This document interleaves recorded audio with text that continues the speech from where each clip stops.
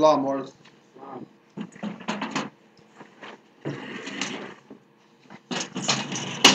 Let's rise and give our honors.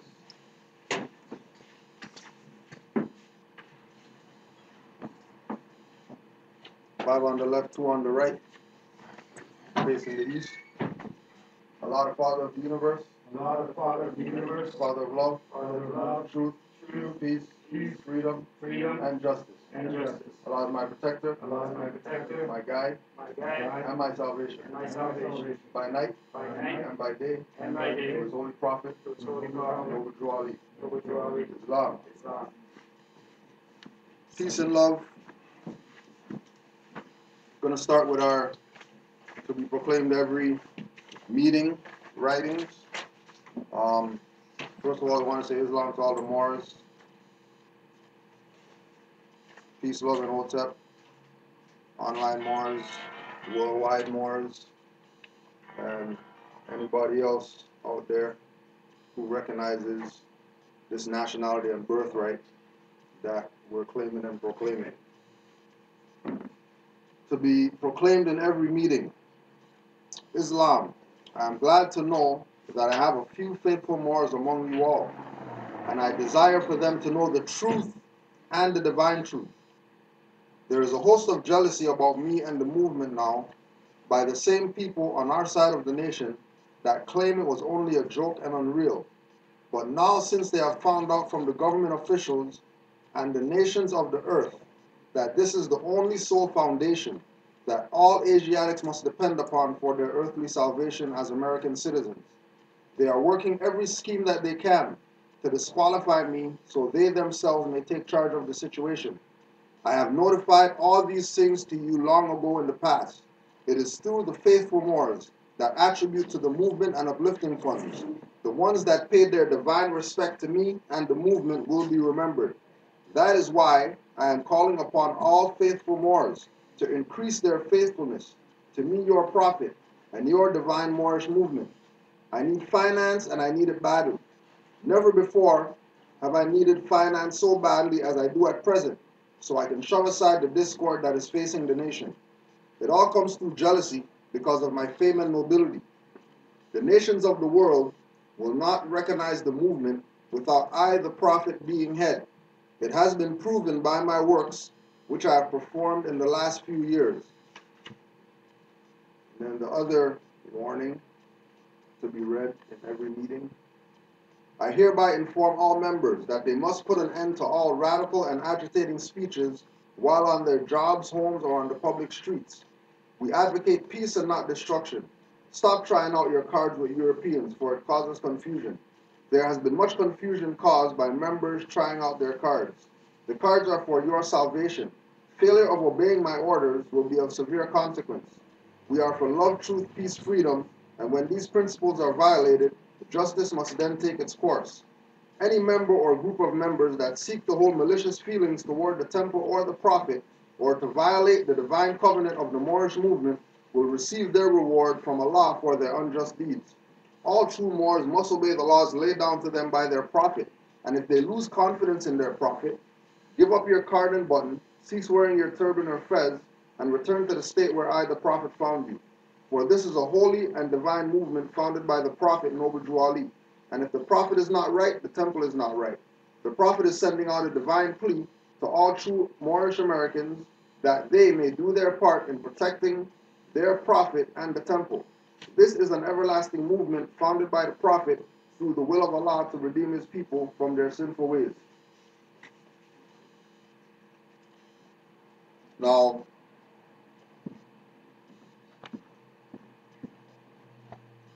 Noble Drew Ali sent out a divine plea to all true Moorish Americans. So that means that there's fake ones.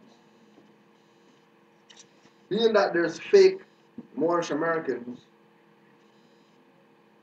Moors who are faithful to the Prophet, down with the program of the Prophet, have to know so that they can not get into the jurisdiction of agreeing to disagree with people. Right?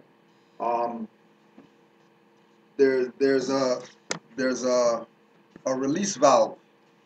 There's a release valve that unconscious people, unconscious Moors and conscious unconscious Moors use in order to um,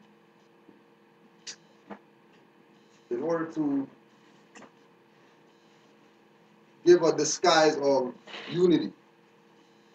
And their statement is, whenever something comes up and there's a quote-unquote disagreement, and they don't want to get down what the Moors are saying because of whatever, fiction that they believe in, they'll say, let's just agree to disagree.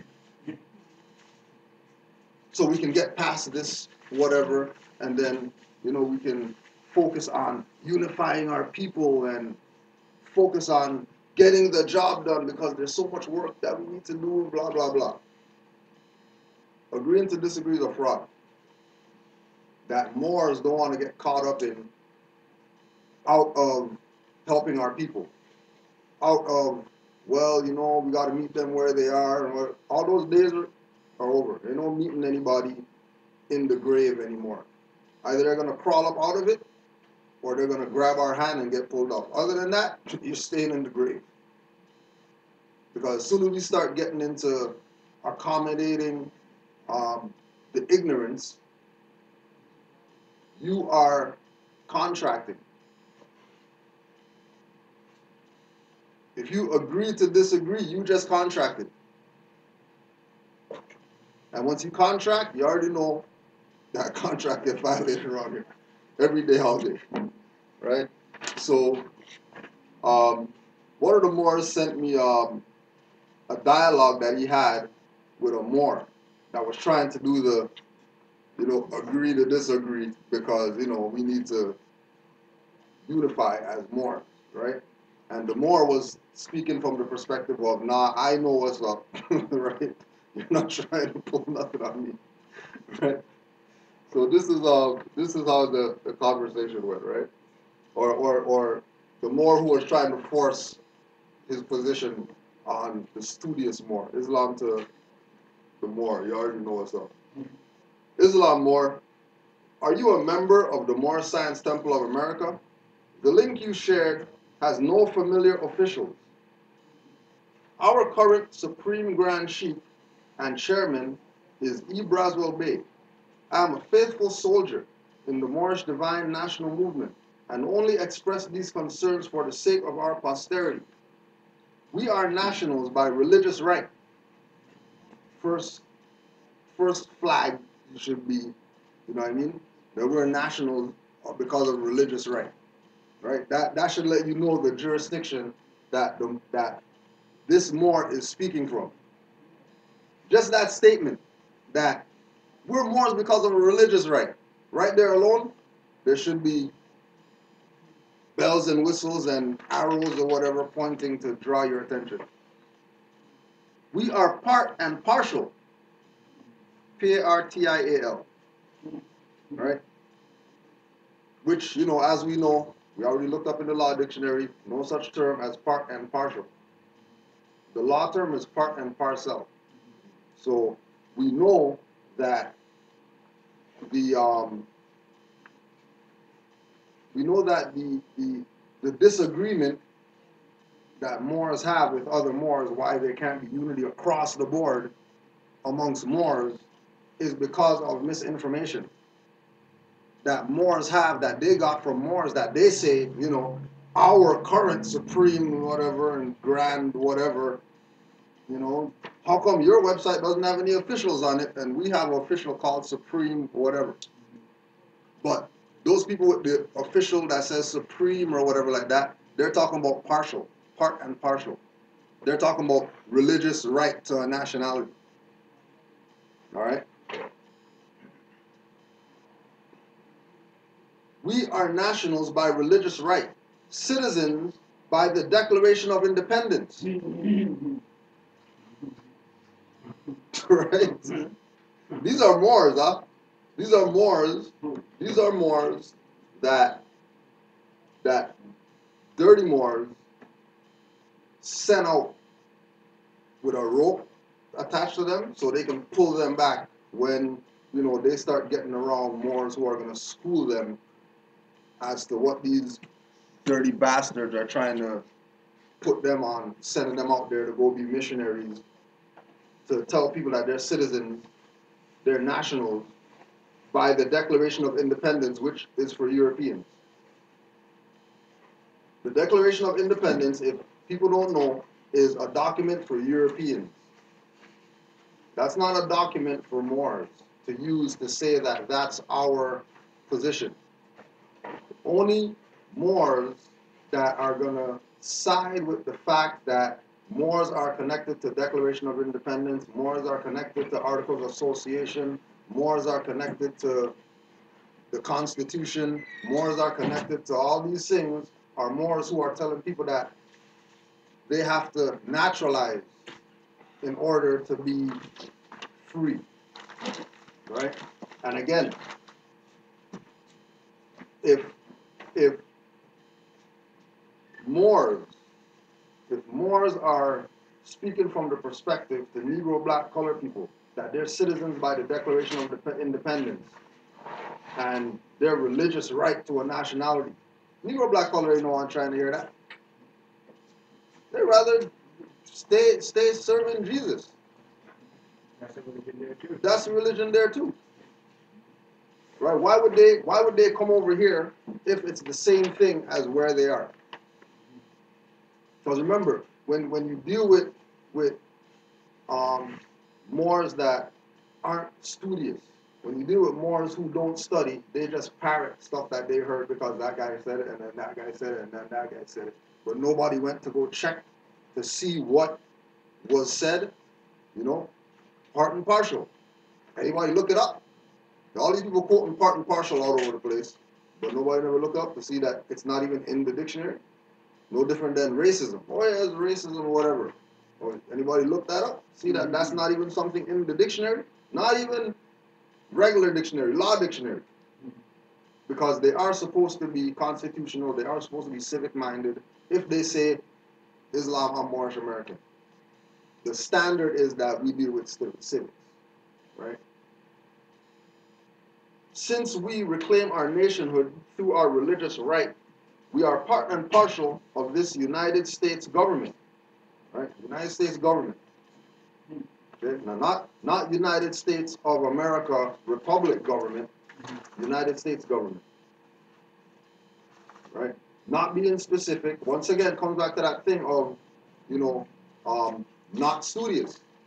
Because studious Moors know that you're not going to walk around, just talking to people, sending messages to people, and talk about, yeah, well, as a person, you have a right to do it, because you already know a person's corporation, you say that, you just put yourself in the jurisdiction.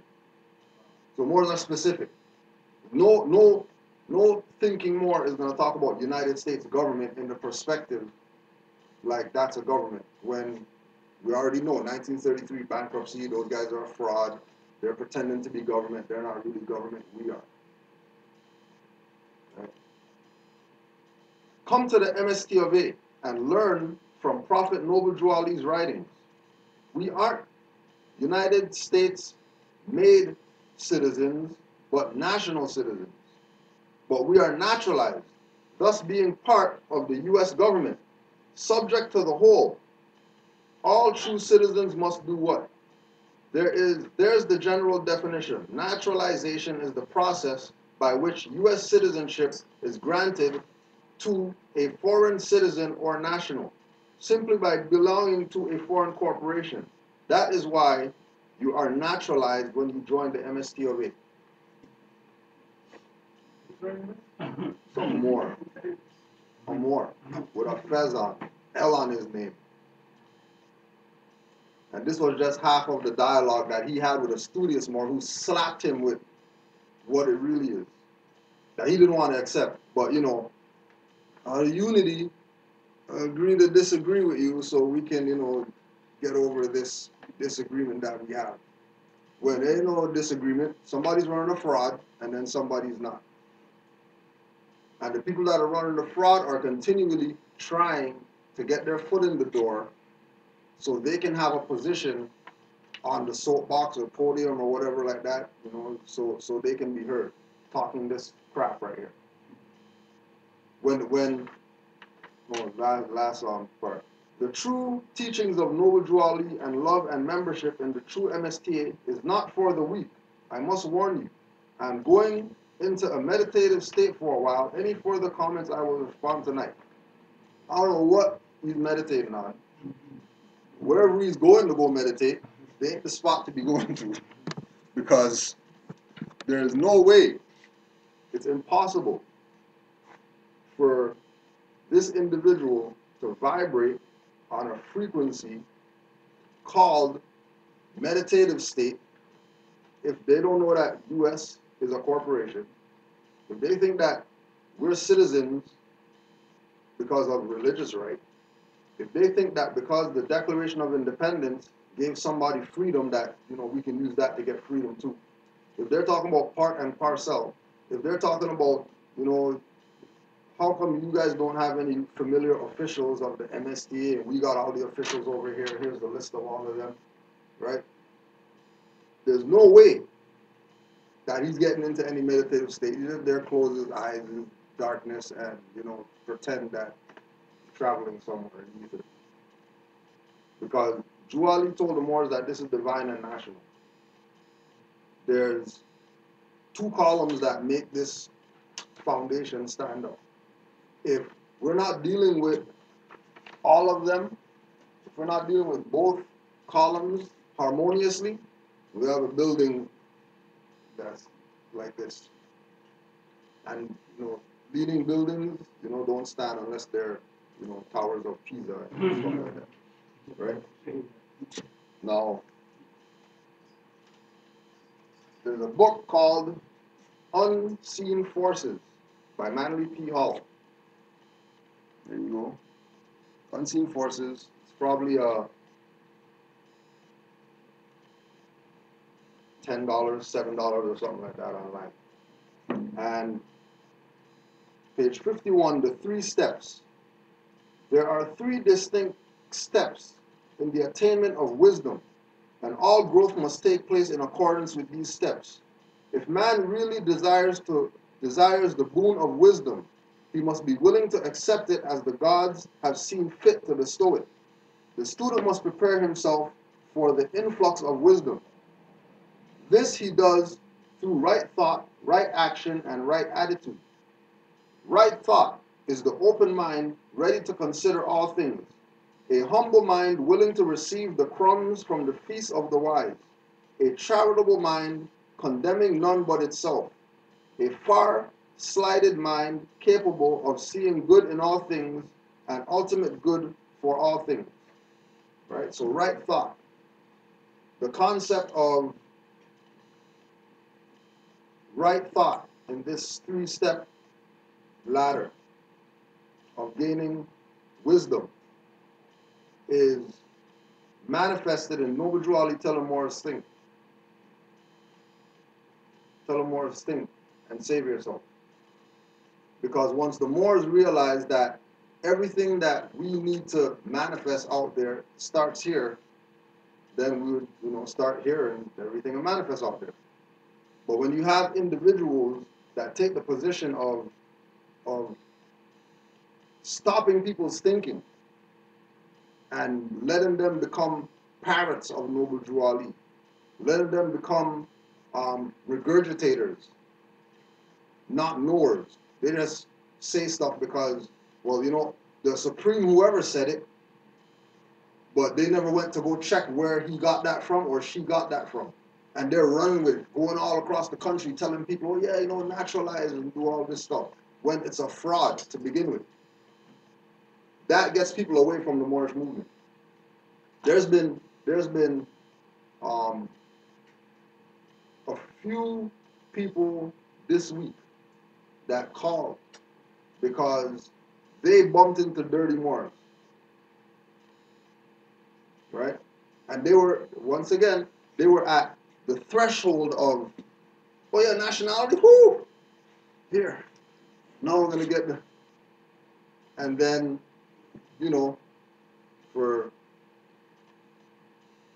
for the grace of Allah, they bumped into RV Bay, some Taj thing, Canaanland Moors or something like that, and all of a sudden, and they got a number. Let me just call and ask a question to these Moors, because we're all Moors, so I should be able to go to anybody to, build. And then they talk to Kudro, and Kudro's not saying anything like what they're saying. Who they were just about to go in their pocket 1,500 to go pay for some paper. Still today, 1,500. The same Moors who we've been talking about, telling people. Temple 13, Baltimore, naturalized Moors. Right?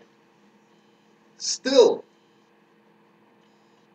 pushing this perspective to get individuals to sell their self, because remember, law of retribution, if you stand in the way of somebody else's karma, you're going to get it.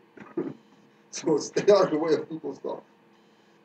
Because, trust me, all these individuals, like this brother right here, sending stuff out, sending messages, oh yeah, our Supreme Grand Sheik and all this type of stuff, guarantee you, he doesn't even know that they're sending him out there to go lie to people so that karma comes back on him. It's not coming back on them. That's why they're still around, chilling. Like nothing's wrong. Because they know right thought. Remember, all these individuals who call themselves heads, they know. They're very familiar with the depth of moral science. They're very familiar with if you're in adversity, visualize Noble Drew Ali in your mind and it'll get you out of stuff. Yes, sir.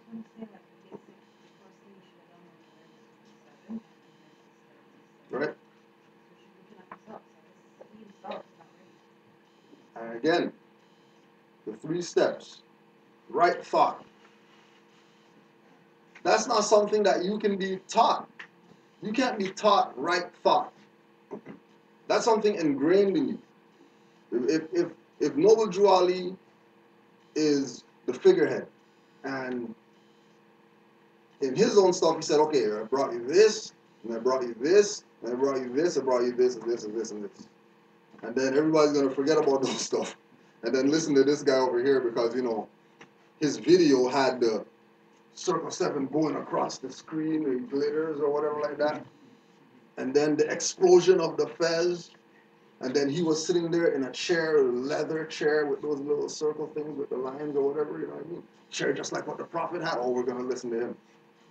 When you didn't even consider anything that Noble Drew Ali put out.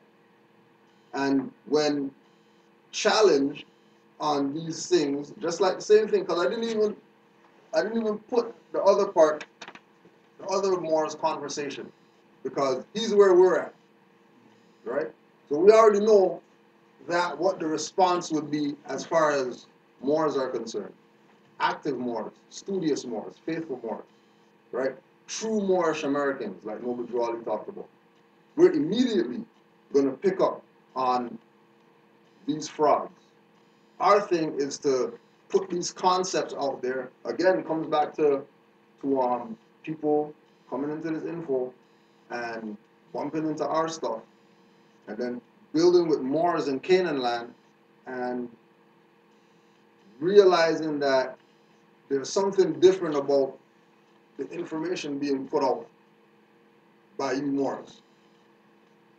It's more chill. It's not, you know what I mean, suit and tie and, you know what I mean, you gotta stand up straight and, your chest has to be, you know what I mean, it's relaxed, it's comfortable, you know what I mean? Come as you are. Come as you are, be yourself, right? Yeah, more. Just wanted to go back to, I think the sister here had talked about saying that you have to be right, you have to be in the right mind or the right thought to begin with.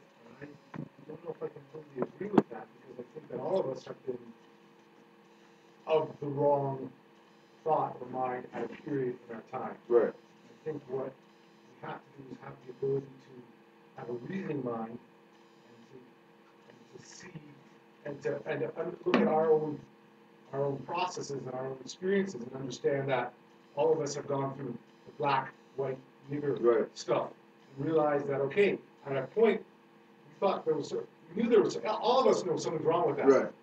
But nothing's changed from that. And so when you look at that paradigm, you realize there's never been a solution to that.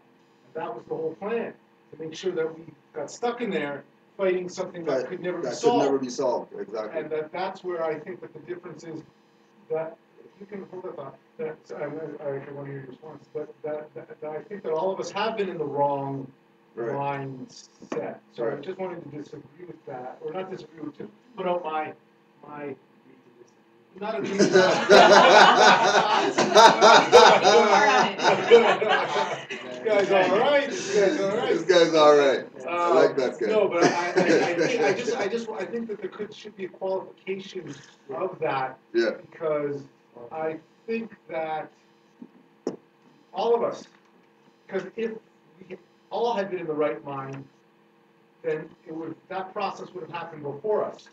And it would have been our parents who told us this, right? Because the prophet came 100 years ago, and like you continue to say through all of your teachings that we're here because of the very nature of wrong thinking, and people adhering still to the nonsense. Mm-hmm. Sorry, so I don't know. Did you have something? Well, what I was going to say is that for me, reasoning is the ability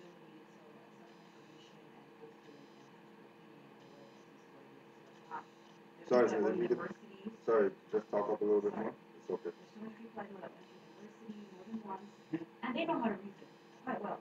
But yet, if they're not in the frame of mind where your spirit, your mind, and your body is vibrating on a certain frequency, which I consider to be right thinking, meaning within true nature, no matter how much reasoning skills you have, it's not going to make a difference because you I just don't think you're ready. You're ready for it. I think I agree with what you're saying. It just hit me in my mind, and the reason why, for us here, I don't think that's a problem. Right. I just wanted to get it out there to the people online more than anything that, because I think that what can happen is, what I sometimes sense too is that there's a frustration that happens because I think a lot of people want to get on this. Right. I think, we were talking about this earlier today about, we were thinking about the last 3 Noble Jubilee days.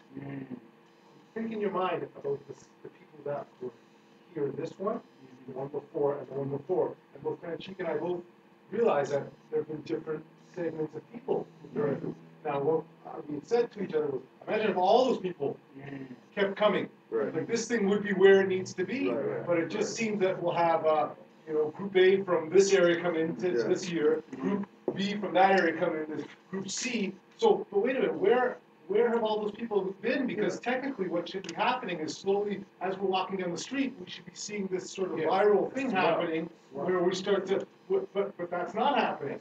And it feels like people, and we all know this, today we're a Moor, and then tomorrow we're back out and we're John Henry again, right on the straw, saying yes, master, right? And so I just want to make sure that to let the people know that not to give up, and to just keep studying, like the sister said, and to know that it's about coming together, and that's what it's always been. Right.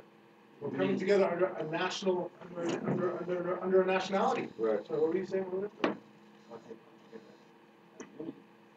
Yeah. Without the discipline.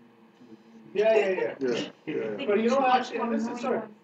I think that this is a much deeper subject than I think we're looking at, because I think that it comes to a metaphysical thing where we're going to agree about this, then we're going to go out there and do the opposite. Right. And I mean that on a metaphysical level, where we go out there and then, like, I was listening to something, I can't remember where it was, this last day, about sort of, just going along with stuff. Oh, yeah, it was I can't remember the company, but, sort of just, someone says something about, oh, you're a black guy, and you just sort of don't say anything. Yeah, just let it pass. Just let it pass. Yeah. So you're, in a sense, you are agreeing to disagree. You know, agreeing to, right, that's, Yeah. okay, thank you. Yeah. Okay, no, I know, but I'm Yeah. just saying that, I'll be honest, there are times that I have, Yeah. when I'm at work and there's, 7, 8 euros and we're talking about some stuff, and we're talking about that guy, and I think, like you said too, though, I think that it's important to understand when to pick your battles too. Right. Within this dynamic, Yeah, right? yeah. And the prophet said that too. It's not about going out there on your job and making these agitating speeches. No. Right? Right. So I think that, and that's where I think where the sister was saying too about that reasoning mind and understanding. When you're amongst your brothers, the unawakened Yeah, Moors, yeah. you can sort of try and. I never heard that before. Yeah. And the ams, right? Yeah, the ams and the yeah. The wicked Moors and the unawakened Moors. Yeah, he coined that. That's Omar. That's Omar B. He coined that one. Ums, unawakened Moors, and ams, awakened Moors. Islam. When you're I second that. when you're in amongst your unawakened Moors, you can sort of try and deal with them. But you'll find that those are the ones that are sometimes the most difficult to deal with. Right? Yeah. So go on. Anyways, I mean, just to add to it in regards to agreeing to disagreeing, that's when Taj Tarife, like certain things that he speaks on, is in regards to connotative meanings and denotative meanings. Right. Okay, if we're going to agree to disagree, let's put the facts on the table first. Exactly. Right? Exactly. I mean, I say we're black, you say we're not. Right? Okay, what does black mean? First, that's the first question. Let's agree to disagree in regards to it. Okay, but let's put the facts on the table first. Right. So in every aspect of, in terms of the divine that we're speaking on, we have to know what we're speaking on. Because we have to agree to disagree with something. With something, right. Something. There has to be something of substance Has to be. that we're agreeing to disagree on. We're not just Agreeing to disagree. just avoiding everything No. so we can go over here, have some salad together or whatever like that. We need to come to some type of Everyone hold their thoughts because it's interesting. Because I had one of these a European that I was having a discussion with on my slave, and he talked to me about how he'd been having a discussion with his neighbor about how Jesus could have been a homosexual, just as an argument, right? And how and the neighbor completely freaked out and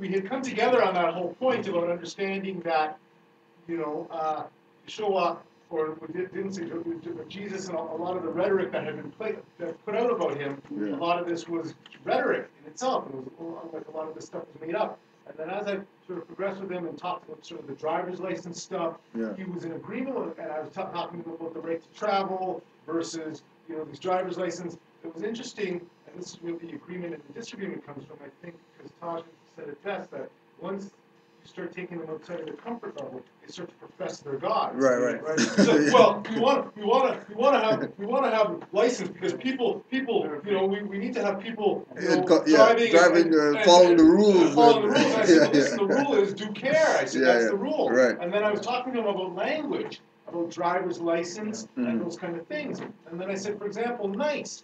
I said, nice. You might say this is something nice. He said, but back in the day, nice meant idiot. Yeah. He's like, well, but he goes, that's true, but words can change, and over time, the word today, and I realized there that what happens is, and maybe this is why I wanted to get to that, you were holding your things out back and stuff, but where people then, what you do once they've been offered like a falsehood to hold on to, it's very hard to then dislodge them from that. To dislodge them from the illogical thinking that doesn't allow them, because if they haven't had the process that there's only one meaning to the word and everything else is connotative, then their faith, their belief, which isn't faith, tells them that, well, over time, this is what it evolved into. And that right there is the sorcery. Because when you get into when you just mentioned that they go back to hanging on to something that they feel comfortable on, for instance, religion. A couple of weeks ago, a sister came to the temple, and she would say that there was a situation happened to her where doctors screwed up her body. But she wanted to get some help from a black organization. Yeah. So the conversation went where I said, well, black organization can't help you. she got kind of emotional, and then she went back to her saving grace. She went back to her Jesus. Professing her God. I said, but wait a second here. You just asked to get help from black people, but now you realize it's not going to happen. Now you're going to go profess to God. Why didn't that start at the beginning? Mhm. Right? So it's more a matter of Uncle Clay Moore is realizing that it's all on you in regards to how you think. I think that's what the sister's That's point. what Where she's the saying. sister's Yeah. point of right thinking, I think, That's comes it. into it. But I want to qualify that to make Yeah, sure that's that- fine, Yeah. but it all goes back to what she's talking about in your right thinking. Right. Goes back to who you are and how you think. And just like with Drew Ali, if he said, you know, true Moorish Americans and there's fake ones. There's fake. If the man's put out a book talking about right thought, then obviously there's some wrong thought. And the things that are contrary to where we are or where we're trying to go, they have to be seen as foes in the battle. Oh, yeah, 100%. You know, it's not just something to, well, you know, just put it over here and deal with it later or whatever like that. That needs to be dealt with immediately, so we can get to that next level or that next stage, you know, that next step up. All right. The second of the three steps, right action, consists of proper care of the body, proper exercise, and a proper place in the great material battle of life. Man grows by contacting growing things. When he is able to contact all forms of life pleasantly, with consideration, with the heart of the helper, and with the mind of the student, he grows. Read that one again. Right action. Peace, more. Right action consists of proper care of the body, proper exercise, and a proper place in the great material battle of life. Man grows by contacting growing things. When he is able to contact all forms of life pleasantly, with consideration, with the heart of the helper, and with the mind of the student, he grows. So again, everything that we put from paper to mind has to be put in reference with Noble Drew Ali. So right thought, Noble Drew Ali taught the Moors to think. Think for themselves, save themselves. Right action, live, contact all forms of life pleasantly, with consideration, with the heart of the helper. That's the Rotarian complexion. That's the uplifting of fallen humanity. That's making sure that our brothers and our sisters um, um, are looked after, because we know what their situation is. We know that they need this remedy. And the only way that they're going to get it is if we give it to them. Because there's nobody else out there, you know, including Moors, you know, that is just going to give it to them. Right? Like we said, Moors saying 1,600 for this. Moors saying you need to put down 1,600 before you can be free. When Noble Drew Ali said this is free. And then all the international community back up that nationality is free. But people are talking about $1,600 to get 4 pieces of paper that say that you're a Moorish American. Just some Moors, crazy dirty Moors. Just What state? Baltimore, Maryland. One of them. That's one sect of them that we know of for sure that charges. Right? And with regard to proper care of the body, proper exercise, proper place in the great material battle of life, right? Noble Drew Ali pushed that concept with his remedies. That, you know, take my remedies, it'll cure of anything you're not born with. That's a big statement. If you take my remedies, it'll cure you of anything that you weren't born with. But, you know, where's the Moorish Manufacturing Company? You know, where's all his stuff that he was selling? All these herbs and mineral oil and tea and whatever else that he was selling. All the stuff is pretty much gone. And if it is out there, it's out there in, you know, some capacity of, you know, only these Moors got it. You know what I mean? You got to do whatever to get it from them or whatever like that. When, you know, that should be something that, you know, has website like anything else out there selling. All right, you got a comment? You were talking about the prophet, in conjunction with last week's Skype with Denham, and talked about the Moorish American prayer, Matt, Right. right? Father, Allah, Father of the universe, Father of love, truth, peace, freedom, and justice. That's the process, right? Right. The process of the feminine energy, Right. And then it goes on to say, he's your protector by night and by day. Mhm. I found it interesting. Why not by day and by night? Right. But by night, because night is where the real issue is. The night is almost the ignorance, right? Right. Is where moon The goes darkness, up. right. So then, one of the most things, because this has been going through my Yeah. mind now, which was that he's your savior through how is he saving you? Yeah. Through Yeah. his prophet. Through. Yeah. No other thing but through his prophet, Right. through Ali. So if I'm going to be saved, then I have to go through the prophet. Right. Right. And how the prophet is the word of Allah manifested in the flesh.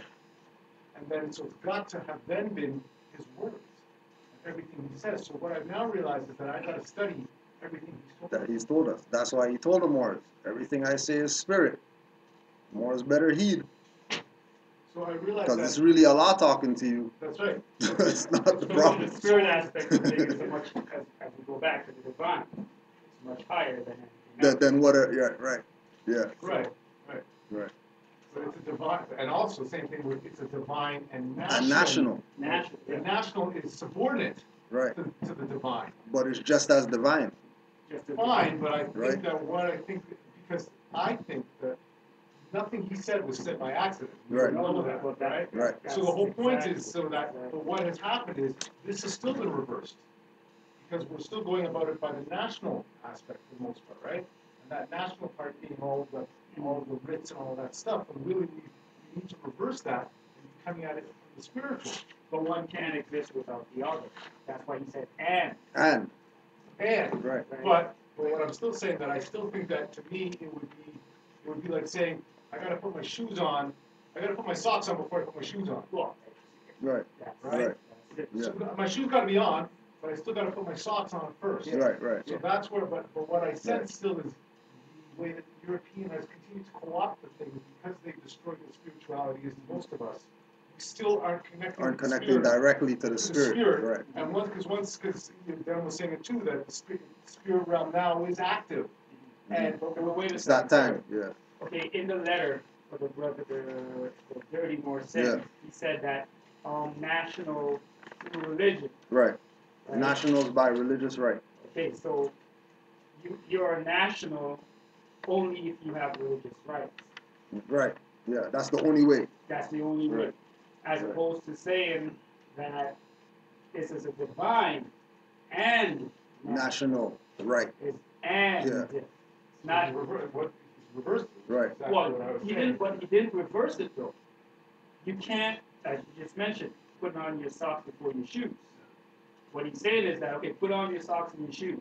All right, which one do I put on first? Yeah. Yeah. It makes sense in the sense where right thinking and knowing oneself is a spiritual thing. You can't buy it. You Right. can't buy it. Once Right. you know that part, you know you're. And then the nationality will ensue because you're just going to know. You just It's feel gonna Right. There you go. There you go. Exactly. 100%. Exactly. Islam. Islam. Right. Third of the steps, right attitude. Right attitude means that everything is undertaken in the spirit of love, truth, and a sincere, yeah, I know, that one Thought he was going all the way, but you know.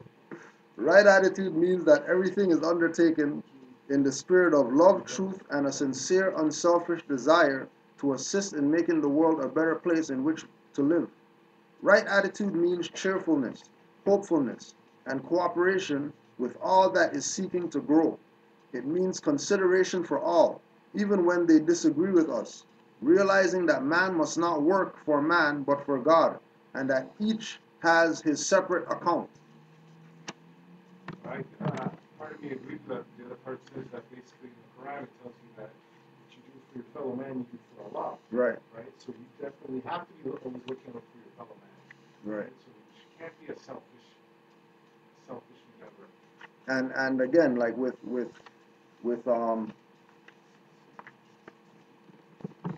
even addressing dirty Moors, that's done out of love that, you know, they're our brothers too, and they better turn this thing around at their church because they're the ones gonna get something.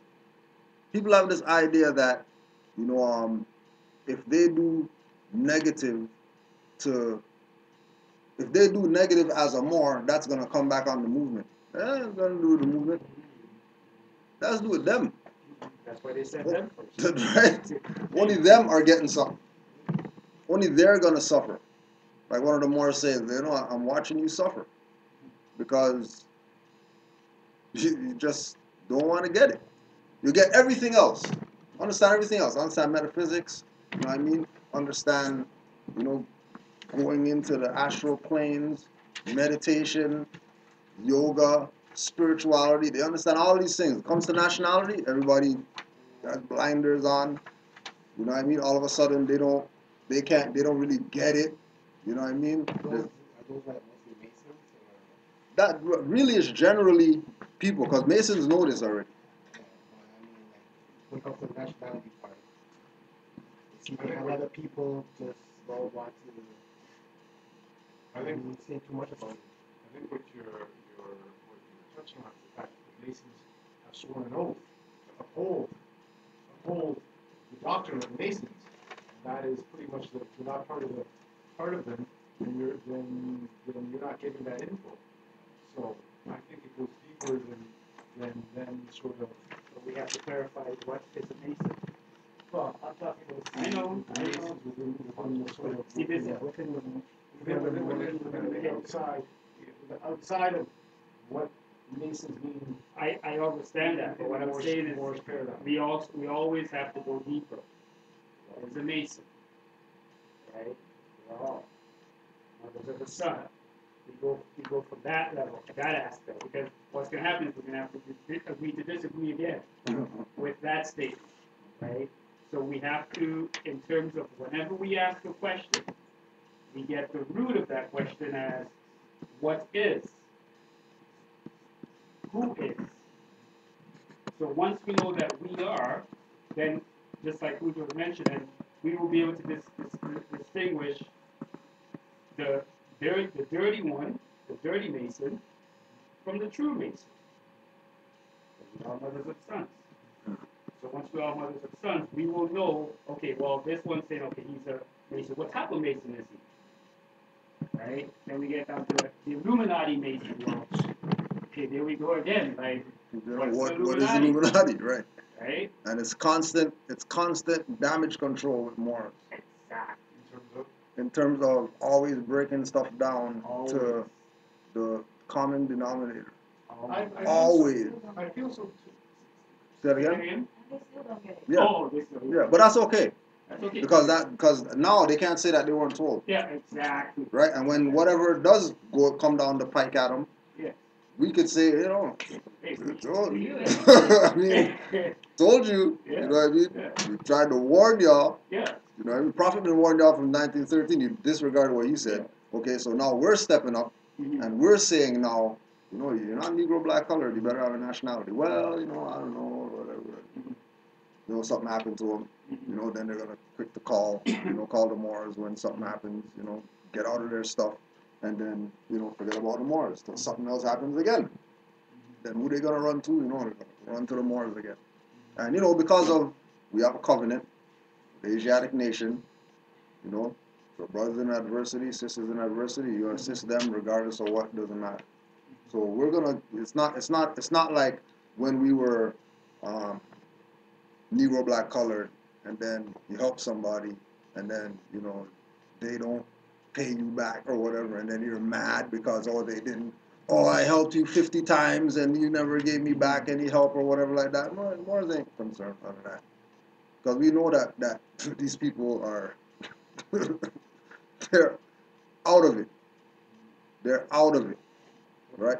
And there's like we're gonna Amari brought in something today just to show that they know what's up. It's not even like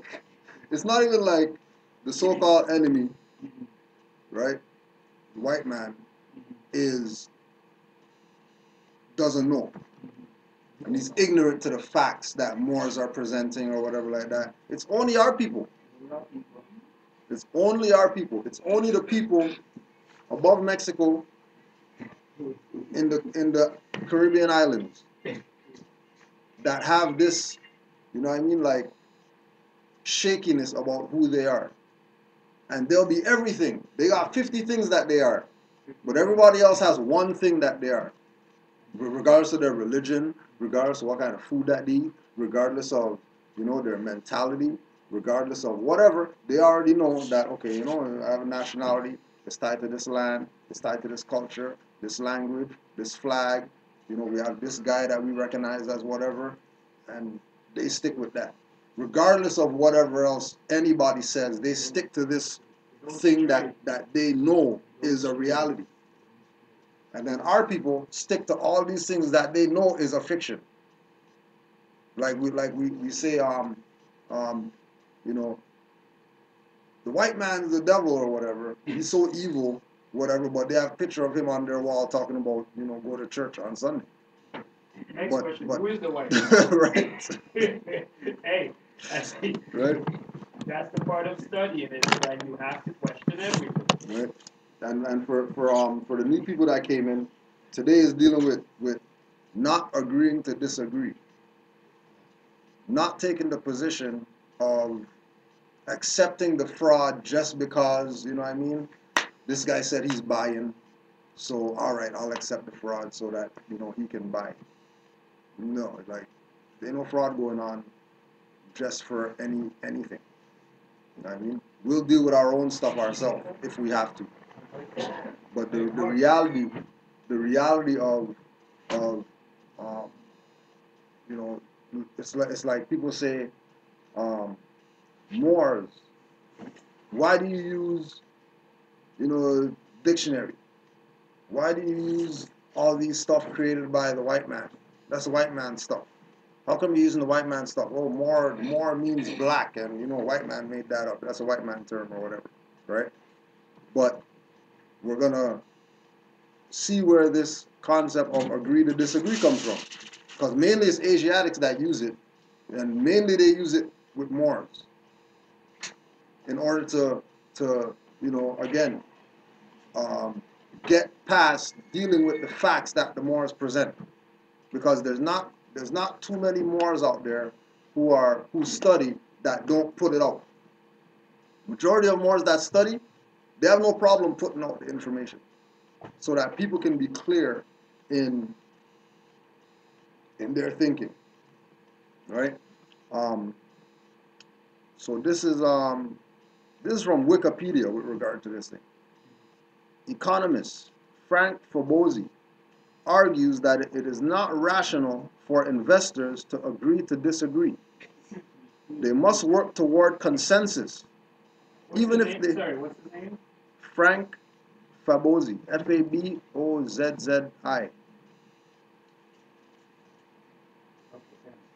Economist Frank Fabosi argues that it is not rational for investors to agree to disagree. They must work toward consensus, even if they have different information. For financial investments, Fabosi posts that an investor's overconfidence in his abilities, irrationality, can lead to agreeing to disagree. The investor thinks he is smarter than others.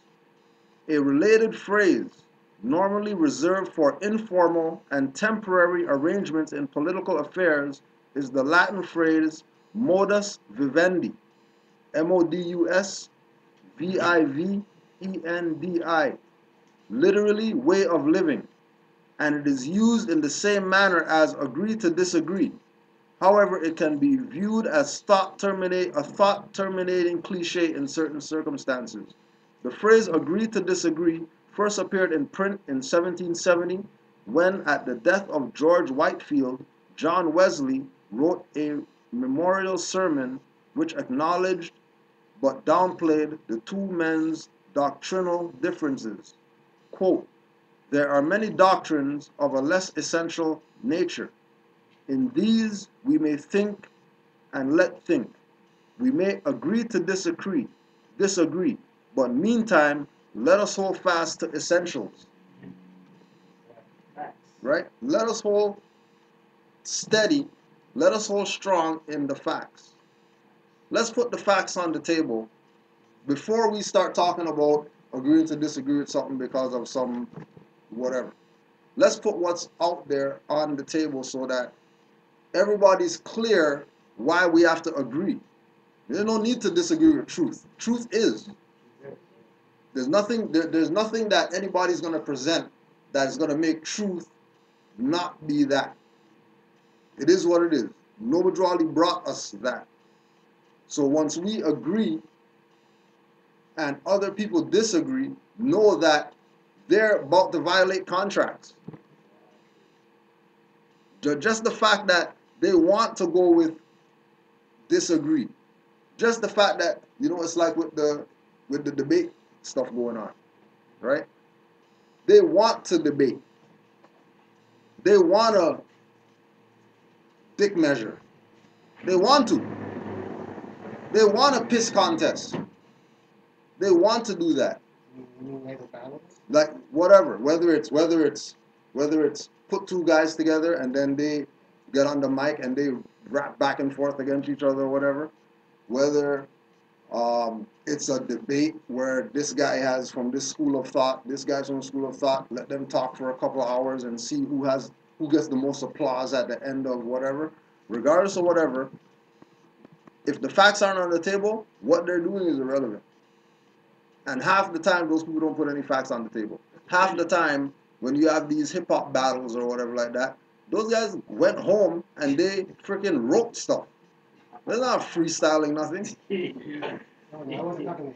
No, I'm saying with them though. But but it's the same thing with the conscious group stuff. You know what I mean? They're not everything's scripted. They're not dealing with anything that is gonna enlighten the people to the level of them changing their condition. Sounds like cannabis. Right. Yeah, right. Right? You know what I mean? Right and stuff. With the Hebrew Israelites and Yeah. Some Moors and a lot of poor Yeah. they do a lot of battle stuff, which to me, I get information from the same way, but I just don't like how they, it's not really about demeaning the other person's, whether it's the truth or not. It's more like, okay, whether your knowledge, whether they accept it or not. But to me, they like demeaning of each other too much. Right. We want to battle. Okay, let's get a European up. Let's do the battle against Yeah. We're battling each other. Right. Okay, the battles are good, but leave that, Yeah, information. Yeah. But it's not.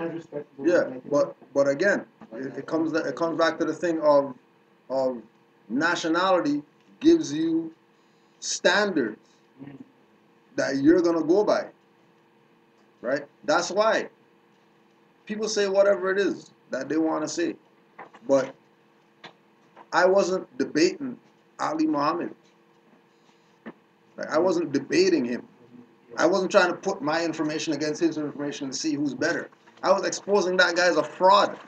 There's people that's freaking arrested right now, in jail right now because of that guy, that he doesn't go check. There's people locked up right now that he doesn't go check at all. He sold them those papers that got them arrested. locked up right now. 2015, they're locked up right now. And people still letting this guy come do debates and come talk on their camera and stuff like that. That's really what's going on. No different than some Negro coming and talking about, why don't you Moors use your stuff to get Natural Tahuti out of prison? What are you talking about? What are you talking about? Use our stuff to get Negro out of prison when he was talking against Moors his whole time or whatever, right? How is and again, it comes back to one of those, he's one of the great debaters, you know what I mean, and go up on stage, talk stuff. Like, okay, just goes back to what the sister's talking about in regards to thinking. If you're saying that, why don't you more use your stuff to get this brother out of prison? Wait a second. You look just like us as Moors. Why don't you go learn that stuff and get him out? Exactly. Like, exactly. What's up here? Like, which is it? Or why don't you use that black stuff that you guys are on and get him out? Use the black power stuff and get him out. Yeah. I mean, you guys talk big or whatever. You got shotguns and stuff like that. Exactly. How about you do something like that? It's obviously in a roundabout way you're saying, okay, the Moorish information is really where it's at. Is really where it's at. I just don't feel like putting it out there. Yeah, I don't feel like my pockets, still gotta get fat somehow. Right. Well, I understand it's not rocket science. What is on the book is on the book. Yeah, it's not.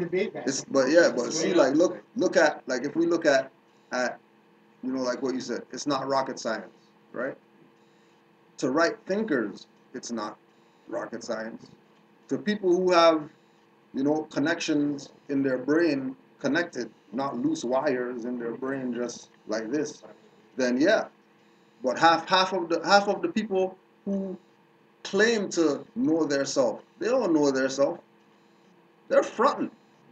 No, because before I was talking to some guy, right, I work with, and he's like, he's a guy, and I'm like saying, yeah, well, I hear what you're saying still, but I'm saying, like, more, they're on the books, the government recognize the movement, and recognize when they basically have, like, document with the government saying that it's legal.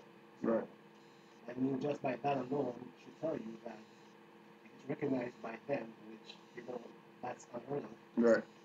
And just like, whether you, like you say, you agree to disagree on whoever's history is more accurate, or you know what I mean? That's debatable if you want to say that, but you can't debate it's on the books. You know what I mean? Right. And he's just not hearing that. He's just right. And again, it comes down to that thing again that when Moors get challenged by other schools of thought, right? And that our stuff isn't whatever, their stuff is whatever, like that, right? Know that those people don't have a nationality, so they can't talk. If you don't have a nationality, you can't talk. You're mute. If any of these conscious people want to come talk to Moors, they better go get a lawyer. Don't be coming to come talk to Moors like, what I mean? We have to listen. Because we're not on the same plane. We don't have to listen. We accommodate those people because, hopefully we could put them onto something, but we don't have to. We could turn our back on those people if we want to. We're the ones that have the nationality. They don't. They're the ones trying to pretend that what they think is a nationality, what they think is a flag and all that type of stuff is legitimate. When we already know that that's a fraud. Just like you're saying, show me in the books. Show me in the books where the Hebrews did something with regard to anything relating to law. That's on the books. We can go check the books and see that there's Moors written in there, Turks written in there. They got treaties with Moors. Find me some Hebrew Israelite treaty with somebody, anybody. Find me a Hebrew Israelite and a Hebrew Israelite that have a treaty together. They can't. There's no facts. And once we get them to that point of it's about to be checkmate, or now they want to toss the talk about start over. I just bumped the table or whatever, right? But I think we have to be cautious too of the fact that the distraction, right? I think that's something that think you were touching on it about the debate stuff, right? You ain't going there to debate anyone. You're going there to set the facts and the truth out there, right? So I think we have to be careful, all of us in here, as Moors, getting caught up. The prophet said it best, of the agitating speeches on Right. your workplace and whatever. Right. All that kind of stuff is meant to get you off of your stuff. Right. Off your game. Off your game. Right. So remember that a lot of the times, I think he also said to him, and one of the things, Granchik, I wanted to get is remember his 107, I think it was 107, his oral statements Yeah. that he has out there. Go over those again, because a lot of that stuff I think is very succinct. Yes. Succinct Yes. to what is going on. That basically, you can show the brother where it's at.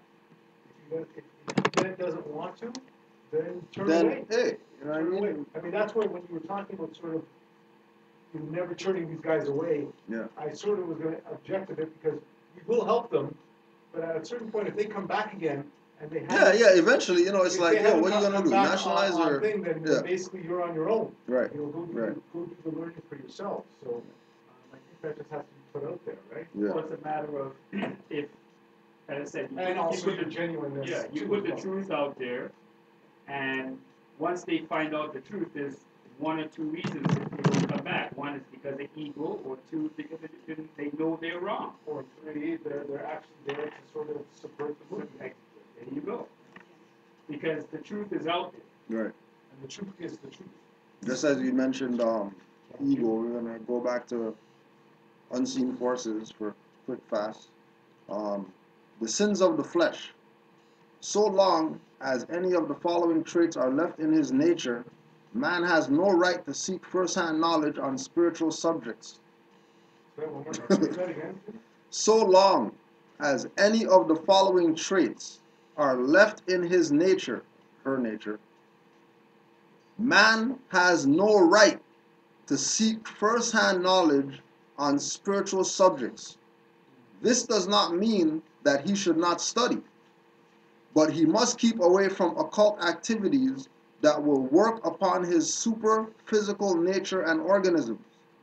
All these vices build and strengthen the power of the dweller. And the dweller is the lower self. Right? All these vices build and strengthen the power of the dweller. And remember, if any of these vices or traits are in the nature of man, man can't seek first-hand knowledge on spiritual subjects. What traits and vices? Yeah, this is where we're gonna go now. Excitement, dishonesty, selfishness, attachment, emotionalism, egoism, sulkiness, argument, demands, contention, greed, anger, sorrow, passion, dislikes, hate, fear, lust, lying, pride. All students are subject to these failings. That is to be expected, and there is no special disgrace in having them, for only the gods are without fault. Perhaps even they err sometimes. But until these problems have been honestly faced and worked out, no one has the cosmic right to dabble in those things which lie beyond the veil that divides this world from the invisible. Surprise excitement. Yeah. It's an emotion. It's not a negative. Depends. It goes both ways. And then we see the example Like for example, like Well, that's it. It's an emotion.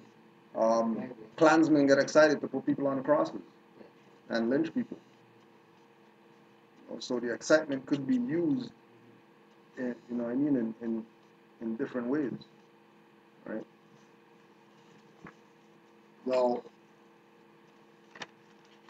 many of our people, especially out in this jurisdiction, we've presented to them the fact that, you know, it's wise to have a nationality. It's wise to study and know the law so that the lawbreakers who people consider to be,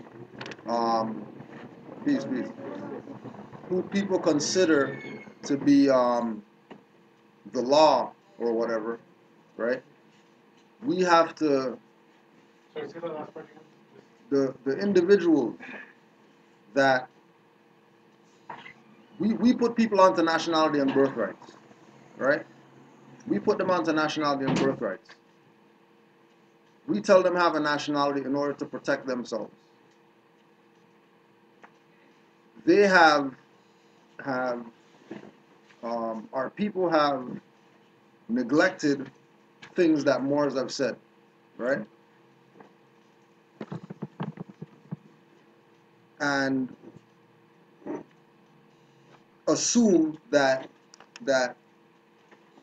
people violating them are you know dealing with these vices that we talked about. You know, that they're racist or something like that. They got some ego problem, abuse of power, or whatever. When it's really the people.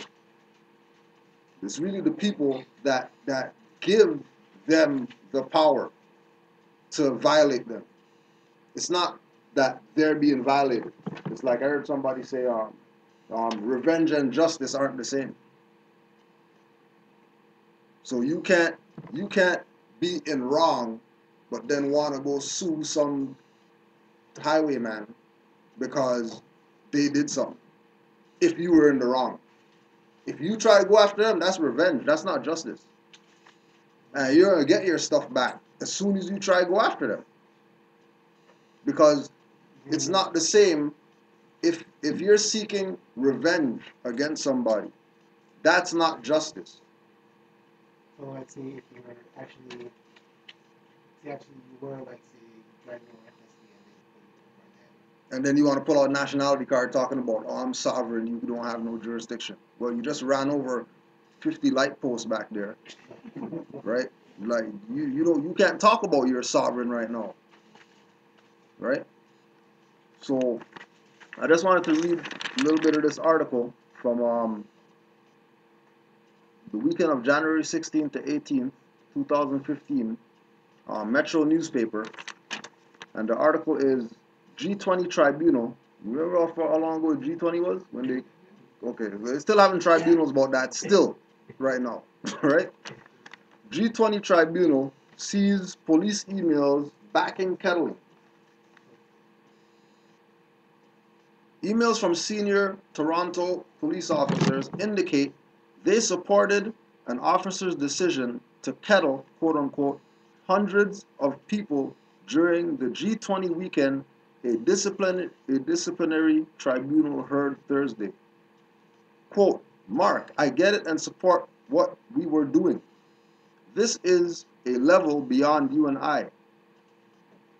And I read an email presented at the hearing from former staff superintendent Jeff McGuire to Superintendent David Mark Fenton on June 28, 2010, hours after Fenton ordered mass arrests.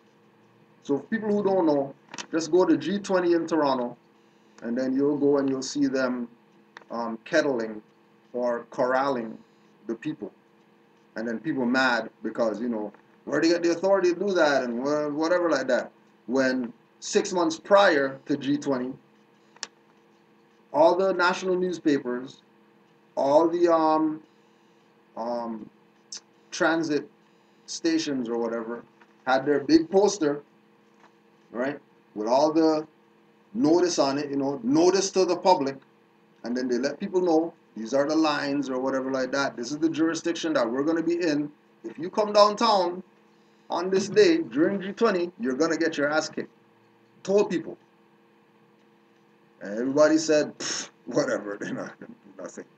And went down there to go march, protest, picket, whatever else that they did.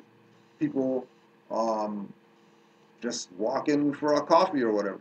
People just out there walking their dog got caught up in some concentration camps that they had down at, where was it that they had was it on the docks?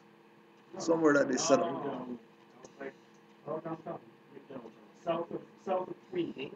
South of Dundas. Was that Dundas? South of Dundas. South of Dundas was an international. Right. venue. Right. So they had this. So they set up this, you know, concentration camp or whatever, that they were taking people and housing them in for days, weeks after the G20 stuff. And then all these people started suing, police and whatever like that. Same thing that we're talking about. You can't be in error and then talking about we're going to sue those guys.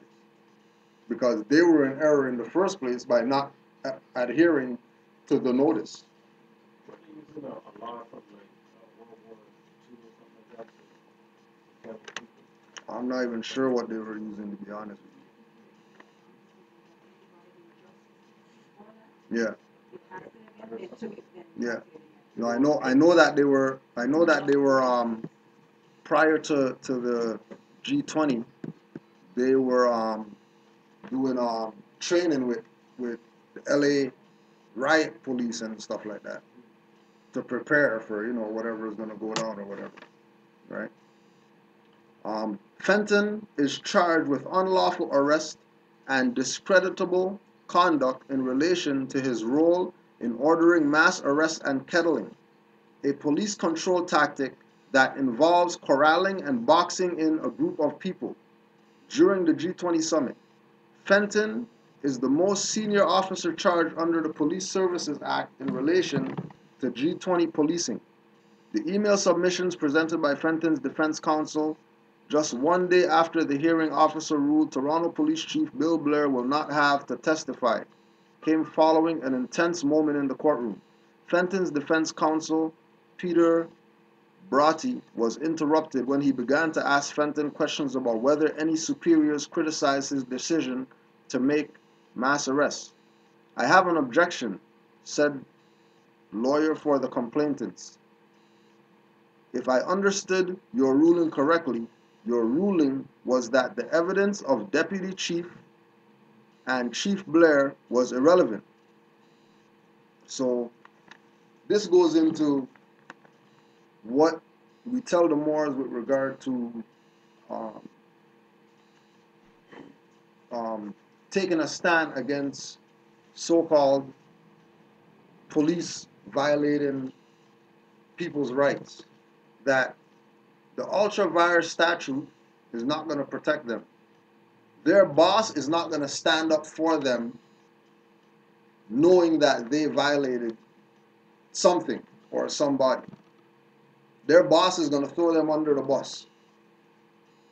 Just like police chief and deputy police chief is doing to all those officers right now that were involved in that corralling thing. All of them are taking the position of, well, the boss said, and then as soon as they say that, oh, sorry, we don't want to hear nothing about that. We're talking to you right now. We're talking to you, officer. That's why they do it in the tribunal, and it's not happening in court. So if you do it in court, then you're going to have to subpoena everybody from the top all the way down has to come because these people violated people's rights. But then again, if they're not dealing with people, they're dealing with persons who are corporations, then nobody got corralled, nobody got their rights violated. This was just part of, business. And being that it's business, they have a tribunal to deal with it. And then the people think that because they're in a tribunal that, oh yeah, this is a lawful process going on, and yeah, they're going to be responsible for something when the tribunal is run by their boys or whatever, who, isn't gonna, it's not gonna mean anything. If somebody's guilty or whatever like that in that tribunal, it's gonna mean nothing. It's not gonna have any effect on their quote-unquote police service record, pension, nothing like that. They're still gonna get everything that they got. But it's all because of the people. One, not recognizing that these people gave them notice, stay the hell out of downtown when we have this G20, because we will be corralling people, kettling people, whatever it is, whatever that we do, we're going to be doing it. I was down there, not before it happened, I didn't even know really. I just saw, I saw so much police, more than people, walking down the street. I'm like, there's literally, there was so much in their right here. Yeah. There were more than people walking around on the Yeah. street. Downtown is Yeah. They were, Yeah. they were the most, you could see, it was the more than. Right. And then keep in mind that um, the people, 90% of the people who were so-called in riot gear or whatever are people who applied to be police for that weekend. They're not real police. Like, they weren't people who were on the force. They were individuals like you. They just said, hey, we need 500 people, put up a poster.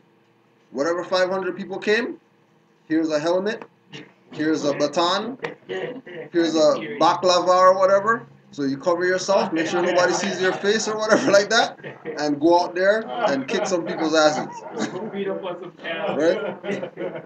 And then people are going to talk about they want to sue police when those guys weren't even no police. Those were mercenaries that they hired. And not even really mercenaries, just everyday people. And I only know because I know people who went for the thing. And they said, yeah, you know what I mean? They said, you know, hey, yo, this thing is, this is the stuff going on. You know what I mean? They said, come down. You know what I mean? You want revenge on some people? Yeah, that was the time right there. Right?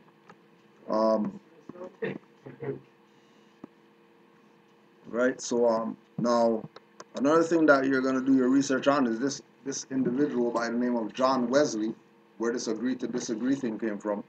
John Wesley, and you're gonna look up his article, letter, book, whatever they call it so much things, but he has this say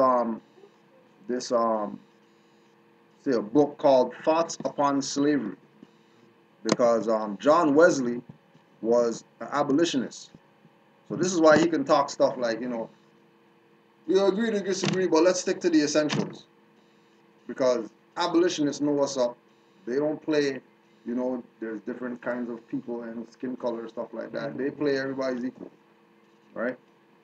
So in this book that he has, this is one of the things in the book. This is page 9. The Foolies, Fulis, are a numerous people, the soil of their country represented as rich, affording large harvests, and the people laborious and good farmers. Of some of these Foolie blacks who dwelt on the river Gambia, William Moore, the English factor, gives a very favorable account. He says, they are governed by their chief men, who rule with much moderation. Few of them will drink anything stronger than water. Being strict Mohammedans, the government is easy because the people are of good and quiet disposition, and so well instructed in what is right that a man who wrongs another is the abomination of all. They desire no more land than they use, which they cultivate with great care and industry. If any of them are known to be made slaves by the white man, they all join to redeem them. They not only support that they are old or blind or lame among themselves, but frequently supply the necessities of the Mandingos who they were distressed by famine. The Mandingo, said Mons, brew are rigid Mohammedans, drinking neither wine nor brandy. They are industrious and laborious, keeping their ground well cultivated and breeding a good flock of cattle. Every town has a governor, and he appoints the labor to the people. The men work the ground designed for corn, the women and girls the rice ground. He afterwards divides the corn and rice among them, and decides all quarrels if any arise. All the Mohammedan Negroes constantly go to the public prayers thrice a day, there being a priest in every village who regularly calls them together. Some authors say it is surprising to see the attention and reverence which they observe during their worship. So in this book that he has about the thoughts upon slavery, he's talking about in the continent where there are dark-skinned people that they are strict Mohammedan, right? In code saying that they're Mormons. Which leads us to the article that Brother Amari brought in today. Saturday, January 17th, Toronto Star. And the article is called "The Lethal Queen Who Changed the World." The Lethal Queen Who Changed the World, by Jennifer Hunter, Star columnist. Isabella of Spain had a major impact on world history. She funded Christopher Columbus's voyages leading to the discovery of the New World and instituted the brutal Inquisition. Stop a second. Yeah. Okay. We talk about brutal Inquisition. Two questions. Who was she being brutal to? What is Inquisition? Right?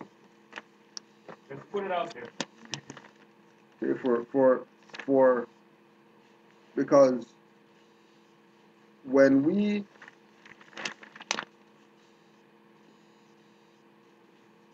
what we have to realize is that everything that these people do in this jurisdiction that's relative or in consideration of the Moors is because of the Moors. It's because of us why they have this article in here. You didn't just happen to just all of a sudden just want to write an article about Queen Isabella just because. This is Toronto. What does Toronto have to do with Isabella and Spain and all that stuff other than the fact that there's Moors here? There's no reason for them to write this article. No different than when the brother in New York or whatever hatcheted the people, right? And then the paper had a Moor on the cover. Talking about, yeah, the Muslims of something or whatever, terrorists or whatever like that. But they have a picture of a Moor there. They're not doing that just because, you know, they want to sell papers. They're trying to send signs to these people who are absent-minded of who they are and their history. But then again, you know, as we go through some of the article, you'll see that they're not really putting it in the proper perspective so that the people can really know what they're talking about, right? They're putting it in the perspective where it's just an article about, you know, the lethal queen who changed the world. You know, it's part of the Sunday paper, page E3 or whatever like that, and you know that's it. You know, majority of people who are Asiatic didn't even read this thing, right? I found Isabella a tough and unsympathetic character. I find her unsympathetic as well. But one of the challenges of writing about a person in another time or place is to try to see the world as they saw it. I had to imagine what it was like to be a person living in the Middle Ages. It was a fascinating exercise and quite troubling because of the issues she dealt with, her conflicts with the Jews, the Muslims, and the Christians. You must remember that Spain was a Muslim country in 711, conquered by the Muslims after they had taken control of North Africa. The Spanish always felt that they had to go to war to maintain their religious faith, to reclaim it from Islam. Isabella's feeling was her family was trying to regain the land the Muslims had taken. She felt she was completing a reclamation of her country. There is no question how horrifying the Inquisition was and what it meant in Spain, and it went on for 300 years after she died. The thought of persecuting people who had other religions is hard to swallow. She wanted everyone to share her point of view or leave. From her perspective, she believed their mortal souls were in danger if they weren't truly Catholic. In an era where we value religious tolerance, her behavior is disturbing. One of the important things in understanding Isabella is that she is very Spanish. She sees herself as a Spaniard, which is to two different jurisdictions, right? Spanish aren't Spaniards, right? She sees herself as a Spaniard, but she is half Portuguese. And it was the Portuguese who were adventurous world explorers going around the coast of Africa to India.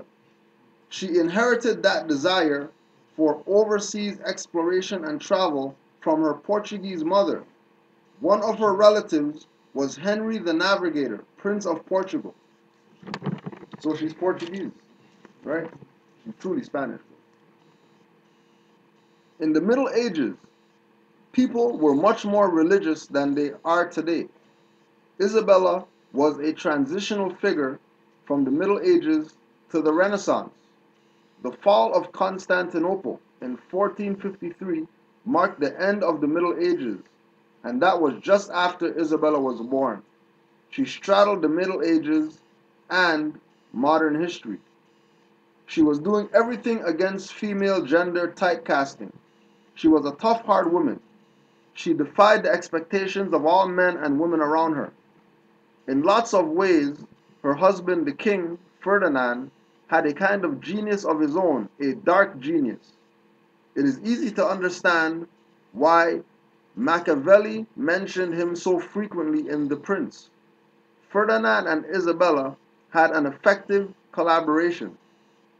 The relationship with Isabella allowed Ferdinand to have someone who could be a foil for him, and she had someone who could do the dirty work. Their kingdom was an amalgam of separate kingdoms, Castile and Aragon, and there were a lot of administrative problems and cultural differences. They called it Spain, but it wasn't the Spain we know. It put together much of the Iberian Peninsula except for Portugal and the Kingdom of Granada. Theirs was a passionate match in some ways. Ferdinand was unfaithful to Isabella, and that caused a lot of strain and stress. But part of that was because Isabella loved him so much. And then it goes on, right? But the point of bringing this up is to show that Moors don't have to prove anything to anybody. We don't have to agree to disagree, because we're the ones that have the facts. I'm not content in accepting that somebody who calls themselves Negro, black, colored, Ethiopian, African, or whatever like that, doesn't have a nationality, has more facts that they could put on the table.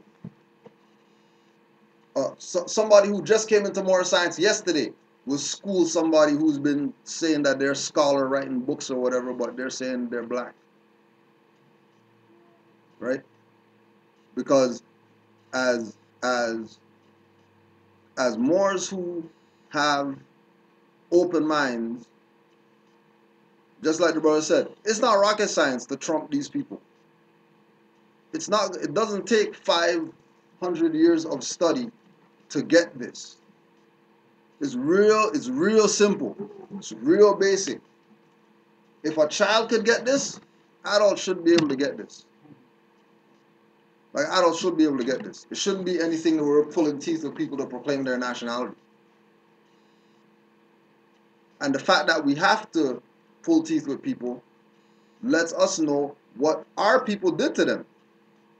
There's our people that have them in that mindset that, this fiction is real.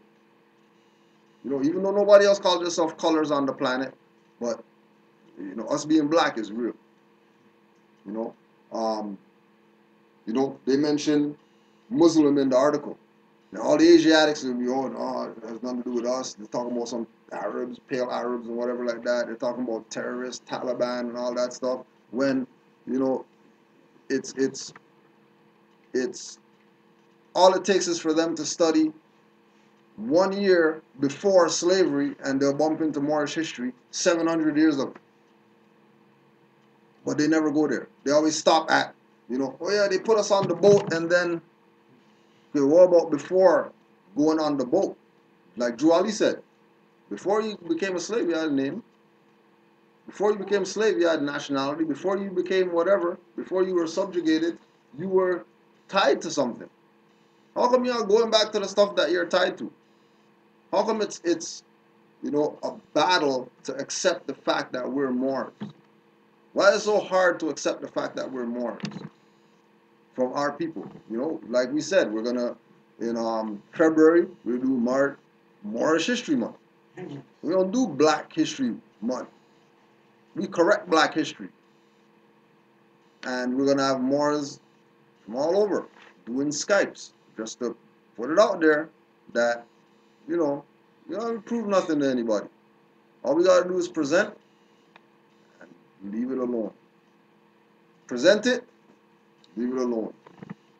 Whoever's gonna get on, whoever's gonna see, whoever's gonna wake up and say, oh, that's interesting or whatever. Check this out further. They'll do that. We don't need to, dangle stuff to get them to come get down with this. They'll get down with this if they want to be free. If they don't want to be free, then hey, they'll continue to suffer. Right? There was a incident at Dufferin Mall. Video exonerates man accused of pushing woman down stairwell. Angwe Pal Deng, Anguei Paldeng, has since been released from jail. An acquaintance of his from the same area of South Sudan, who has not seen him for several years, said she believed he came to Canada about a decade ago. The woman, who did not want to be identified, said that he has had difficulty becoming accustomed to the way of life in Canada, in part because of a language barrier. He's a young man who has struggled with life here and wants to go home, blah blah. It appeared to be a disturbing case of random brutality. Inside Dufferin Mall last March, a young man was believed to have pushed a perfect stranger, 82-year-old Maria Ferreira, down a stairwell, sending her tumbling violently to the ground. Or so testified 3 people at the assault trial of Angwe Pal Deng, a 25-year-old Sudanese man who speaks an African language called Dinka and lives in and out of shelters. Through a translator in Old City Hall Court last month, Pal Deng denied the allegation, saying he inadvertently made contact with the elderly woman while gesturing for her to pass. But it was the word of a culturally challenged and unsophisticated man against a sympathetic elderly woman, claiming he pushed her, and 2 independent witnesses backing her up, Ontario Court Justice Melvin blah blah blah. What do you notice about this article?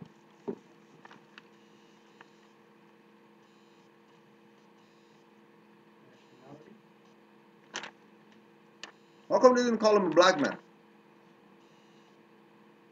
How come they identified him as a Sudanese man? Right? Why did they call him black? Like how they do with everybody else around here that, claims that they know their self, claim that they came from Africa or whatever. He came from Africa. Sudan's in Africa, right? Okay. So Sudan's in Africa. They call him an African. They call him a Sudanese man. They call him a young man. But then when one of these people out here do something, who say that they came here from Africa or whatever like that, they call them black man. How come they didn't call this guy black man? Because nationality. The power of nationality. The fact of nationality. And if you go around to the newspapers, right, all the different articles that deal with something happening to people from Africa, they never call them black people. They always call them by whatever country it is that they come from. Always. There's never ever a time where they classify these people as African something. All of our people that claim to be African and get labeled and classify themselves as African Canadians, Sudanese people don't get called African Canadian.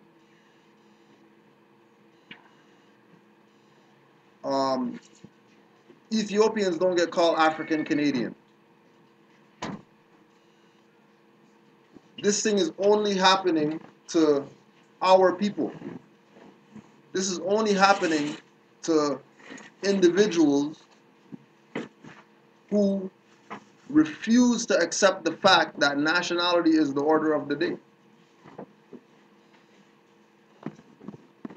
And once we start doing like what the prophet said, Nobudrali told the Moors, go and redeem your people. Why do we have to redeem them? Because our people have been sold out by their own. Our people have been completely sold out by their own, where their own doesn't even care about them. Our people have taken the position of, they're conscious, and they're gonna fight the system, and we're gonna topple this system or whatever. But they're getting grant money from the same guys who they're saying they're fighting. Are you getting grant money from the same Europeans? Same white man giving them grant money, and then they don't have anything going off in their head about, hold on a second. So we want to kick white man's ass, but the white man's giving us all the stuff to kick his ass with. You don't think there's a problem with that? You don't think somebody's setting you up? Right? And then they have their own backing that stuff. Well, yeah, take the grant money. Take the grant money and then use it to whatever, build the hood up or whatever. They're not taking no grant money, whatever. Half people who get grant money, they pocket grant money. Half the people who get grant money, community doesn't see it.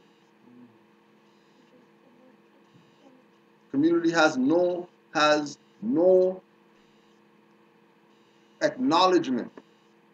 Community has no knowledge that this individual got 50 million. They just see a building go up and they say, oh, hey, we got something in our community now, we're going to go there or whatever like that. Right? No different than Prayer Palace pastor or whatever, right? Rape some girl or something like that, and then everybody's still, still flocking there. Still, yeah, oh yeah, big news. Big news. But Negroes ain't gonna be, you know what I mean? They're not gonna listen to that. The white man said it. Right? When these people are totally being sold out. There's a paperback by Dr. John Henrik Clarke on Amazon called Africa and the Discovery of America. You're gonna want to get that. It's only $13. Just so we can, be sure about what's being put out by, our so-called black leaders, historians, scholars, whatever. Because we already know John Henry Clarke told these people that black's not a nationality, Negro's not a nationality. Stop playing games about that's your identity. It's on YouTube. Probably only has 1,000 hits or something like that because nobody's not watching that. They don't watch all the black crap that he's talking about. But when he's talking about black's not a nationality, and Negro's not a nationality, and African's not a nationality, you need to identify yourself with a nation or whatever like that. Or black scholars, they ain't listening to that part of his stuff. They're going to listen to the black crap. That's all they're going to hear. You got a comment, question? No, it's Henry. Yeah, John Henrik Clarke. Africa and the Discovery of America. And then there's also an article that you're going to research called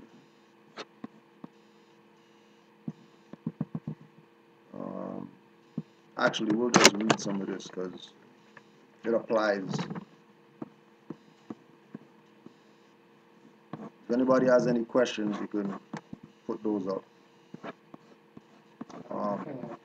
Yeah. Like back to the Masons, because a lot of those, even the ones that are Moors, and but they're really, they get their funding from like the European or their sanctions. Right, so what I'm telling you, we find out that they do know, but I don't know if it's like a oath of silence or whatever, like you were saying, they can't really put out there. Yeah, mainly it's that, the oath. Yeah. Because But are they, if you know, well, what I want to know, I'm not for sure, are they're nationalized, right? no, if you're Asiatic and you're in a lodge, your property. I don't care how much degrees that they say that they got.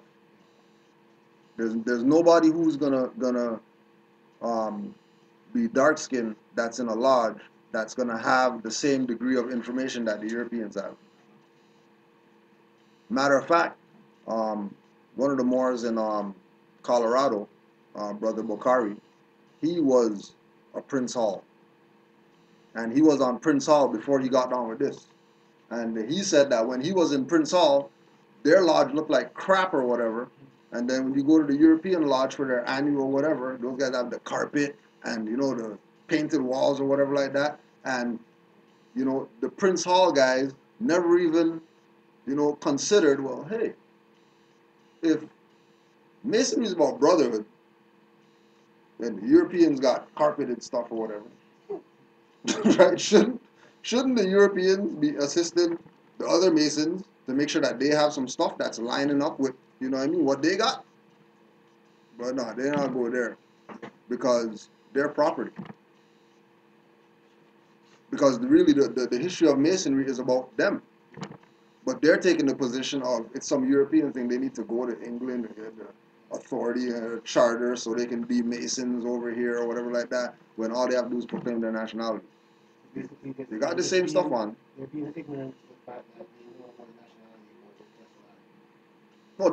No, well, I mean, first of all, they're not told. And then second of all, they have an oath. So the little that they know, they can't tell. But they don't really know anything when they're in the lodges as, as Black Lodge, Prince Hall or whatever, Black Masons and all that. They don't know nothing. They're just practicing rituals that their God taught them. But they don't have the foundation of what it is. Like how the Europeans have it. I mean, that's why that's why Someone too tight to go read that. that's why It's not important. that's why we got the Masonic Gate. Someone too tight to go get that. Right, that's why we got the Masonic Gate Shit. distributed in Canaanland now, because a Moor took it on himself to make sure that he puts out a newspaper, right, talking about this in the right perspective, so that these so-called Black Masons could proclaim their nationality, stop playing around like they're Masons. There's no need to, what I mean? They don't need to get down with that to get their little benefit. Like how they say, join the lodge and then you're gonna come into the brotherhood, and now everybody's your brother. We have secret handshakes and stuff like that. You go to the bank, you just give the secret handshake, and you're gonna get the loan for sure. Nope. No, it ain't happening. You're not getting no loan or whatever. And they're still gonna be Masons, knowing that they're not getting no loan because they're a Mason. They're at the ring or whatever, trying the ring or whatever, and get some props. They're not getting no props. Nobody's respecting that crap that they're pushing. Shack. Yeah, or pull a shack. You know what I mean? Right. Right. You playing games. Right. So there was this article.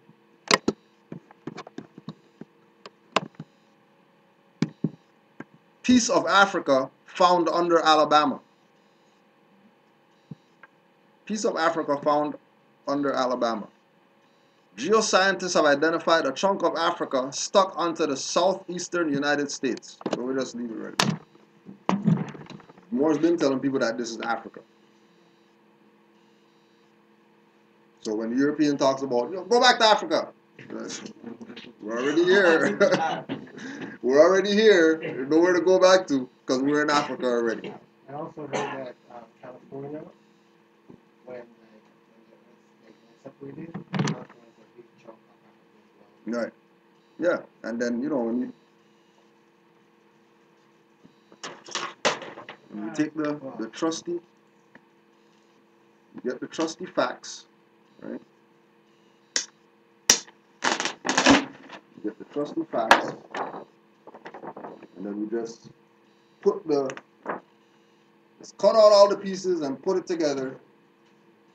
You clearly see that Africa and America are relative. And then the Atlantic Ocean was really a river. And Noble Ali taught the Moors that there was a great earthquake that created the Atlantic Ocean. Now, what type of earthquake? Well, forget what type of earthquake. What type of demonic stuff were people doing for Allah to put judgment on them with an earthquake so powerful that's going to create an ocean? An ocean was created from an earthquake. What were people doing? What low vibration were they on that the Most High had to say, you know what? I have to separate this stuff. I have to put something between you people. Separate you from each other because of the madness that you people are doing. Go to your room. Right? And the room's like way down there. Right? Go to your room. Okay? So, do you think we're at a time where that could happen again? Because of all Oh yeah. Well, again, we talk about, prophecies of Noble Juali, and he said some stuff and stuff manifested. Well, he said that there's going to be an earthquake that's going to split the United States in two. I mean, all the other stuff that he said manifested. So, he said, cold weather is going to be in the south, warm weather is going to be in the north. What we got today? 4 degrees or something like that. So, yeah, last week was minus 50. Last week's minus 30 something. It's 4 degrees today. And then Atlanta has snow or whatever. People don't even not drive. Right? And it's not even no snow like what we got. They got like 0.5 inches of snow. People, 500 car pile up on the highway. People panicking about, oh my God, the blizzard or whatever. And they don't even got nothing. They got like this much snow. Talking about problems they got. They can't drive. They don't got snow tires and stuff like that. Right? So it's possible. You know what I mean? It's possible. But,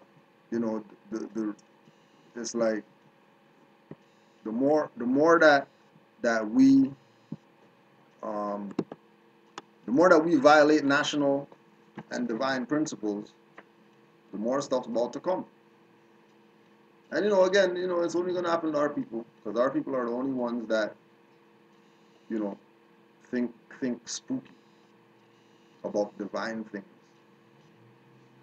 Our people are the only ones that have this idea of, a savior can't come to us personally. We have to go feed off somebody else's stuff that they got, which is for them. When we have our own stuff, but we don't want our own stuff. We have our own nationality, but we don't want that. We want to go take somebody African nationality. Right? We have our own prophet, but we don't want him. We want to go worship whoever else out there. We want to make up people, say that they're prophets, that they came to save us or whatever. You think Mosai doesn't know that you guys messed in the head? We really think that it's not going to come back to us. Right? We go to church the most. Every Sunday we're there, so, Jesus loves us more than everybody else. And then half the people around here who say that they're Christian, they don't call that guy Jesus. Because they're speaking some other language and, they don't call him that. And our people are lost. Right? Piece of Africa found under Alabama. Where it's like the the individuals who found that, the geoscientists who found that, are looking at that like they need to go to the Smithsonian or whatever, talk to people who have meetings or whatever like that. Need to, go check their graphs and go check all these maps that they had, ancient stuff, pulling out stuff to make sure, is this real or whatever like that. If this is real, oh man, this is big news. But you're not telling no Negroes about that. That's Black history info. Africa is under Alabama. That's Black history information. That bet you they're not going to talk about it during Black History Month. Guaranteed.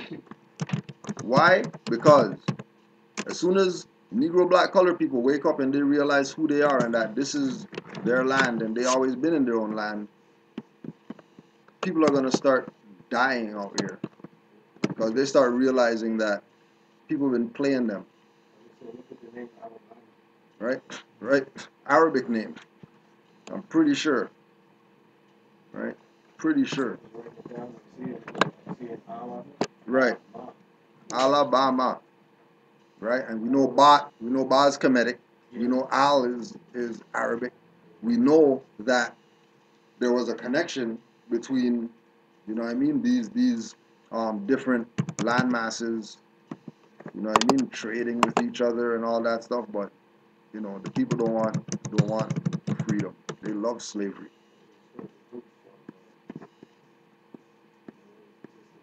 Yeah. Everything is proof of the Moors' existence. Because there is no such thing as African, because Africa is synonymous with Moor.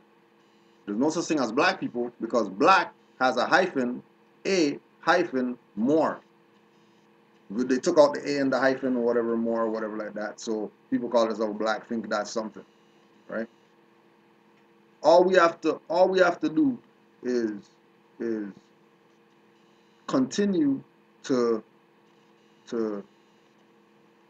beat these people in the head with facts, right? Eventually, they'll come to consciousness. Eventually, you know what I mean, right? Right? We're beating them conscious. We're beating them conscious just because we have the truth back. So why not? Especially knowing that everybody came and told them. They honor Ivan Van Sertima and all that. He told about Moors. He wrote books about the Moors and all that. They honor Khalid Muhammad. He came out and said that he's a Moor. Right? All you Nuwapians honor Dr. Malachi York. They hold him in high reverence and all that stuff. He came out and told them that they're Moors or whatever, put out Circle 7 and all that. Had Noble Juali and the Holy Tablets and all that. But they didn't want to get down with this. Marcus Garvey studied with Deuce Muhammad Ali, who's a Sudanese Moor. He's not African. He's a Moor from the Sudan. Wore a fez all the time. From over there. But not fez belongs to Turks. So, you're not going to get down with this. Alright. I mean, they don't have to. Don't get mad when Moors say, oh, you got, what do you say? Ticket? You got a ticket? Oh, you got IRS or whatever, CRA trying to do something? Oh, yeah. Oh, you need help from the Moors all of a sudden. Now you want to come to class or whatever because you got some letter in the mail. All right, well, come, we'll school you.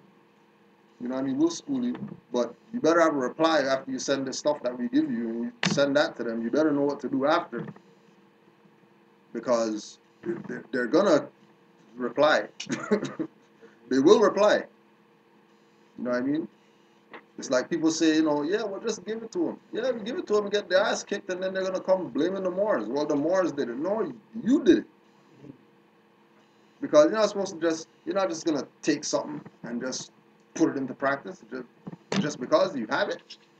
They don't do that with anything else. But, they're not going to deny everything else, but they deny Moors. As soon as something comes up, though, and they know more oh yeah, more should go help Natural Tahuti. What are you talking about? For what? He's not down with this. He has no allegiance to this. What do you assist him for? Not that we could, because, he's not no national. Matter of fact, if he didn't talk shit about the Prophet and all that, maybe, he wouldn't have got what he got. Because people think that you could diss the movement and not get something for that. This is very serious business. This is extremely serious business. When you start saying that you're Moors and nationality, and speaking about that, you're going to go on YouTube, brother Hermes El Bey, you know, one of the Moors, younger Moor, just comes to class or whatever, you know, he put me onto this. You're going to go on YouTube, you're going to go watch season 2, episode 3 of The Musketeers. And the episode is called The Good Trader. Right? And it's basically about a brother by the name of, what's his name again?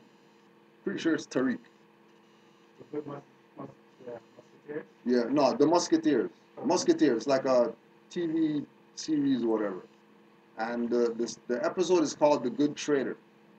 Season 2, episode 3. And throughout the whole thing, they're calling him a Moor and the whole thing. And they're taking the position like, you know, whenever they talk to him, they're like, well, the Moors should be on the floor eating out plates like a dog and stuff like that. That's how they're talking. That's the perspective that they're talking from. Relative to these Moors in there. So one of the Musketeers is a dark-skinned brother, right? So he gets locked up with this brother Tariq's daughter. And the brother and the sister's like, where are you from or whatever? He's like, oh, you know what I mean? I'm French or whatever like that. She's like, nah, you're not French. Right? He's like, no, I'm French. I was born here or whatever. She's like, nah, you're not French. He's like, well, I'm from and then Africa and whatever. She's like, well, you're not French. You need to find out who you are or whatever, because, you know, you have a history of all this stuff. She's breaking down to him. She's trying to convince him that he's a Moor. He's trying to tell her that, nah, I'm not no Moor. I'm French. Saying it, I'm not a Moor. But he's dark-skinned. Looking different than anybody else around there. And she's like pulling her like, you know, how come you don't look like anybody else around here or whatever? And you're down with them. Right? And it wasn't registering with him. Until the end. It finally registered. You know what I mean? So we checked that one out. But that was a good one. Just to show, you know what I mean? Because that's a now time TV show. Right? This is right now. On TV right now. And they're talking about the Moors, that dark people are Moors. Europeans backing it up, talking about, yeah, the Moor and the Moors and is that a Moor and all this type of stuff. Get rid of the karma. Right? Making a move. Just trying to think that part of what I realized is Prophet was talking about how literature, how basically you have to proclaim everything. What I realized is that this medium TV is the new literature. Mm-hmm. So what happens is what they've been proclaiming in the past, which we haven't been disagreeing to, we've been accepting, right? Because if we don't disagree, then it's accepted. Right. So now because karma has changed, they're telling us all. They're telling us now. Yeah. And then us denying it. And we're in the process of denying it. Then It's on karma's us. back on us. Right. Because, you know, they can't say that they weren't told. Right. Whether it's Musketeers, And Martin, TV is the new medium. whatever, whoever. Everybody told these people that they're Moors. Television is the new medium of literature. Right. Yep. The one also, we have a movie about modern day. What they created. Yep. Basically, the whole time, like, Yep. like Caesarean. Caesarean. That's what we're talking about. The wonderful Caesarean. Yeah. Right. Couple questions. We're just gonna touch those quick fast.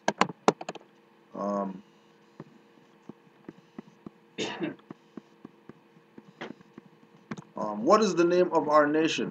For example, with the United States of America, it's United States. So for us having the Moorish Science Temple of America, is the name of our nation Moorish Science Temple? Or is the name of our nation Moorish America, as we are Moorish Americans? Anybody got anything for that? Anybody? No, go ahead. All right. being that the Moorish Science Temple of America is an organization, that can't be the nation. Like, it's impossible that organization is the nation. Now, that organization can be part of the nation. That organization can be a branch of the nation. That organization can be a place where nationals of a nation go to administer certain things. But that thing itself can't be the nation. I'm more in line with the second half of it, Moorish America, because Noble Drew Ali told the Moors that we're Moorish American because we're descendants of Moroccans.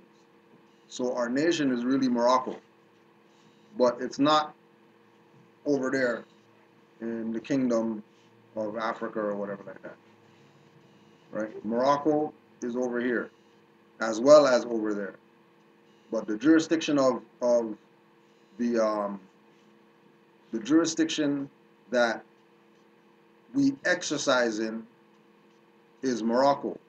Our governmental position is Morocco. Our nationality is Moroccan. Today we call it Moorish, right? Because we aren't the Moroccans of our ancestors, right? We aren't them. We're descendants of them. So we're Moorish Americans. We're Moorish because we pertain to the Moroccans. We're American because American comes from Al Morocco, which is still Morocco. So if we say that we're Moorish American, we're saying we're Moroccans. But I think it also has to do with the fact that even before being Moroccan or something, you're Moor, right? I think isn't the Moroccan part of the lineage? Moroccans now. Right, Moroccans now. You were something Before that, yeah. So before that, we were Moabites, but yeah. So you're saying that Africa was named after Scipio, yeah, Africanus. Yeah. So that's where the Africa came from. But where did the Africa come from if we're calling here Africa as well? You see what I'm saying? The Africa on this side? Yeah. That came to me. It just sort of connected because supposedly the Africa over there was because of him. Right. Right? But supposedly here is the amalgamation of Africa and Amexa. But remember, Africa is synonymous with Moor. And Africa, the true name of Africa is Amexem. Oh, so yeah, it's not necessarily that it it has to do with him, because the perspective of Africa being named after Scipio Africanus is only to the jurisdiction of the north. It's not the whole continent. Right. Saying calling over there Africa. If you say Africa relative to over there, right, you only mean the northern part. Yeah. That's all you mean. Right. The part that he conquered. The part that he conquered. That's it. But nothing else is called Africa. You're saying that the other Africa, the other term Africa, comes from the fact that it's connected with what? America, you're saying? Or the America is Al Morocco. Right. America is also Amexem and Africa put together. Right. AME and RICA to make America. Right? The perspective of over here being Africa is not really, it's to show that here and there are the same. Yeah. I see what you're saying. But it's not really that here's Africa. Here's really Amexem. What you're saying, they're just using common, it's like using the word Jesus. In order to relate. To relate. Right. Once you relate, then you go back to Yahshua. You're not going to talk about Jesus after. Then we're going to move on to the next step. To the next level. Right? Okay.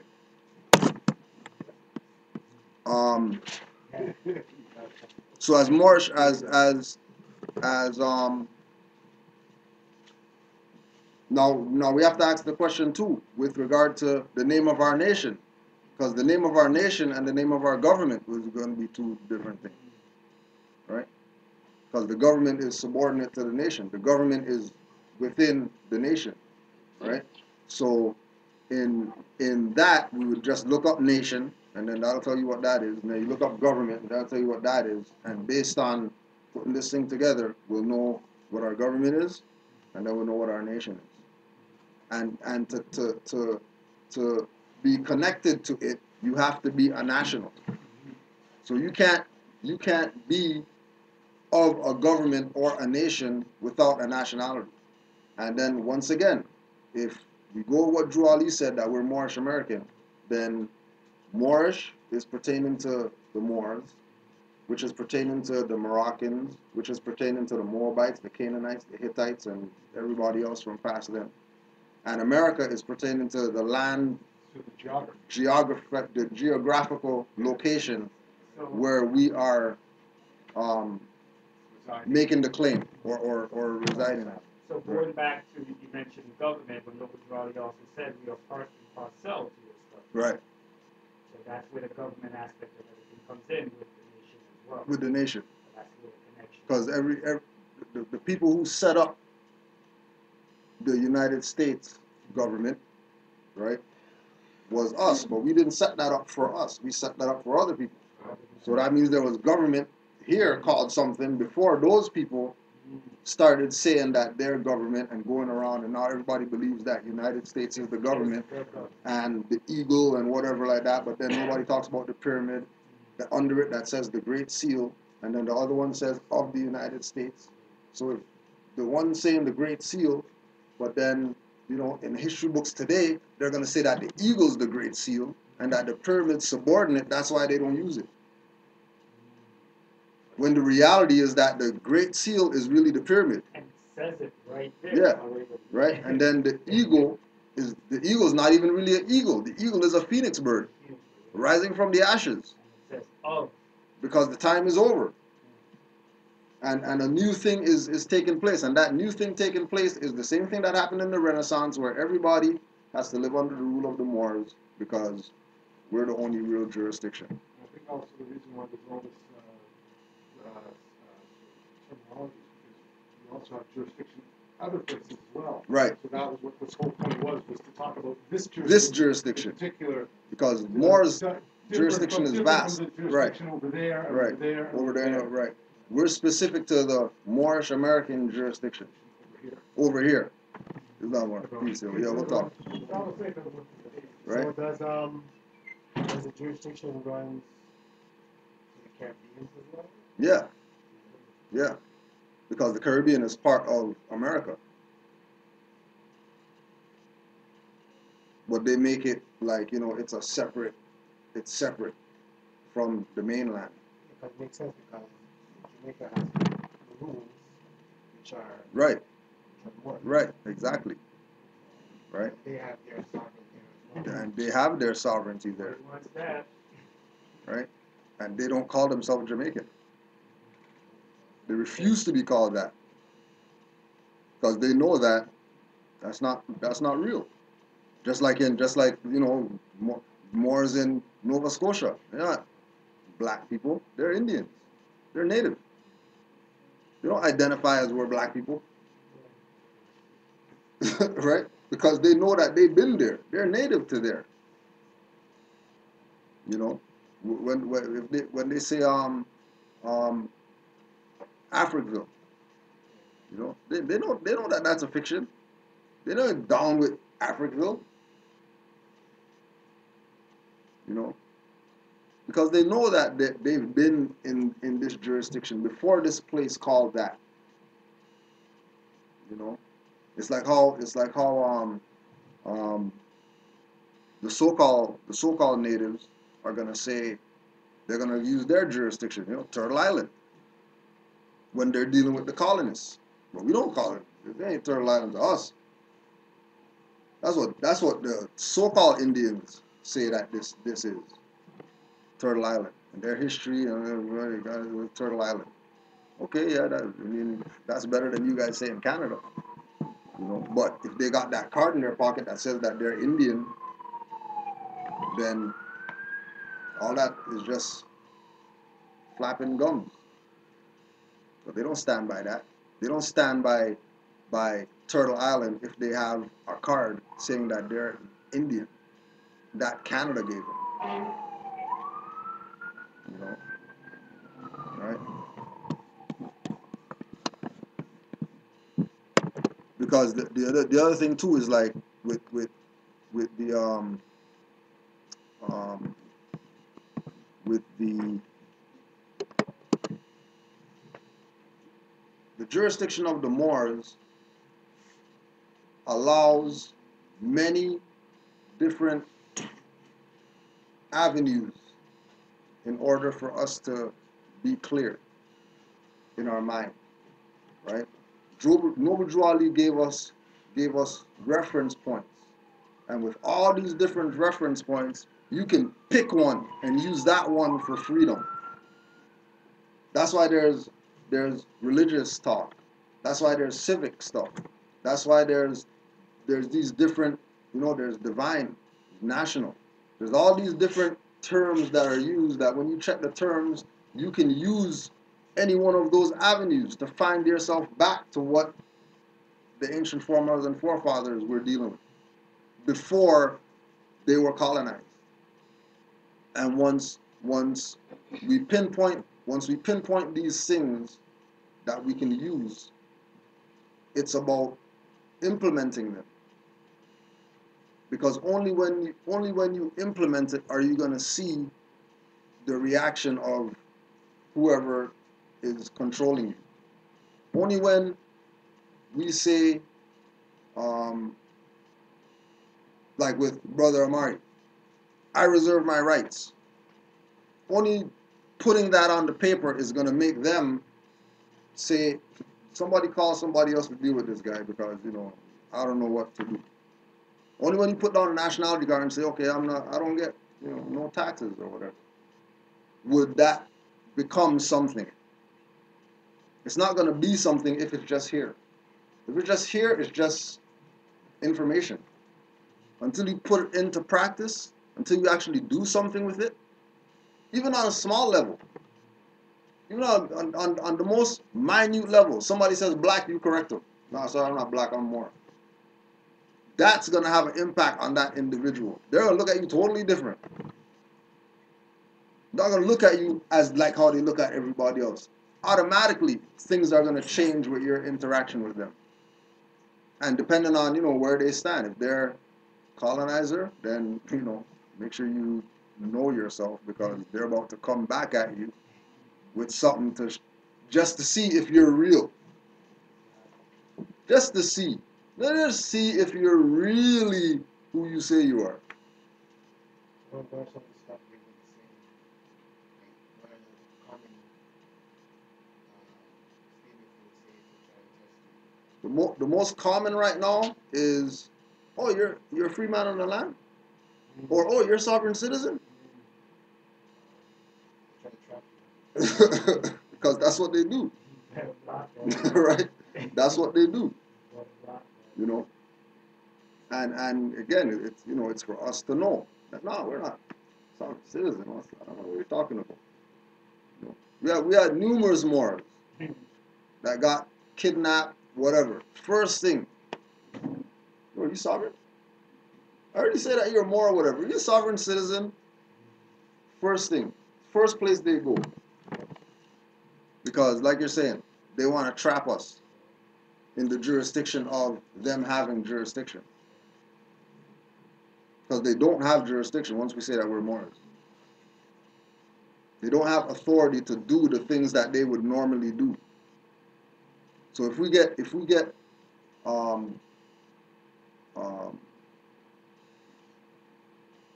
go stop one of them right now and bring them in here, they'll do everything that they can to try to, go with the fact that, no, you guys are black.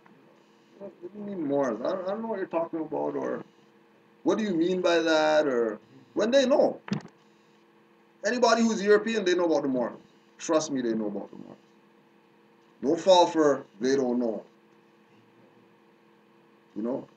Especially if they're European, they know. I know, like the judges of Moses, Yeah, like common people. If you go to them from the perspective of what's their nationality, right?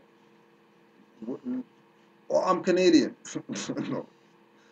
Before that, before you guys coming here, what's your nationality? Oh, well, and then they're gonna tell you English or Scottish or Portuguese or whatever like that. And all those places are European. And the Moors ruled Europe for 700 years. They can't hide that. They can't pretend they don't know about the Moors. One can see their seal. Most of their seal Right? is plants. Exactly. Species, Right? So they can't deny it. They can pretend to deny it, but they're pretending to deny it in the hopes that we agree to disagree. They're denying it in hopes that we forget about it. Oh yeah, no, we don't have to talk about that. Let's just talk about this over here. When the main point that we want to make and get through to anybody that we're dealing with is that we have a nationality. Like, you just know that I can't be classified as Negro, black, colored, whether it's in conversation, whether it's court, talking to somebody on the street, going to a store, whatever. Don't let them classify you. Don't let them have the last word with you being stuck in that status that isn't identity. Because they'll hold that dark cloud over you forever if you don't say anything. Yeah. Yeah, I have one question. Let's say you have a nationality card, right? But you speak Canadian, let's say you're at the store, you're buying something, you show your nationality card. Yeah. And you say, you want to, I don't see some of you. Yeah. That's the ID. That's Yeah, that's the ID. yeah. But just to try to bring it back and get your Yeah. the fact going to say, or Yeah, do you have a whatever? No, I don't. Even if you got it, I don't know what you're talking about. This is my ID right here. But then also too, the other thing too is that, the in order to present those two things, one of them has to have rights reserved on it. Then the other one is your backup to this fraud, right? So the license is fraud. So if knowing that it's a fraudulent document, you should reserve your rights on it. Just because it's a fraudulent document. So we're going to reserve our rights on this thing called a driver's license. But if, like for example, I'll have I go to a store, I put down nationality card, no tax, right? But I'm giving them Interact. That doesn't have the name of the nationality card on the Interact stuff.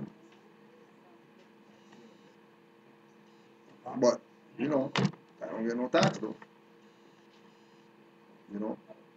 It's a conflict, right? But we're under occupation. So there's loopholes everywhere.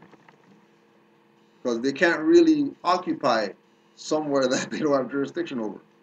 They can by force, right? Like they can do the things that they do, right? And we know that they're going to do whatever it is that they do because, they're the ones with the army and police force and, people with guns, batons, tasers, whatever, right? But that doesn't take away from us standing up for what we know is right. Because they have those stuff, because they're occupied, In terms of employment, let's throw another application for job, and they want, you put your Moorish name, and they want SIN number and all that. How do you?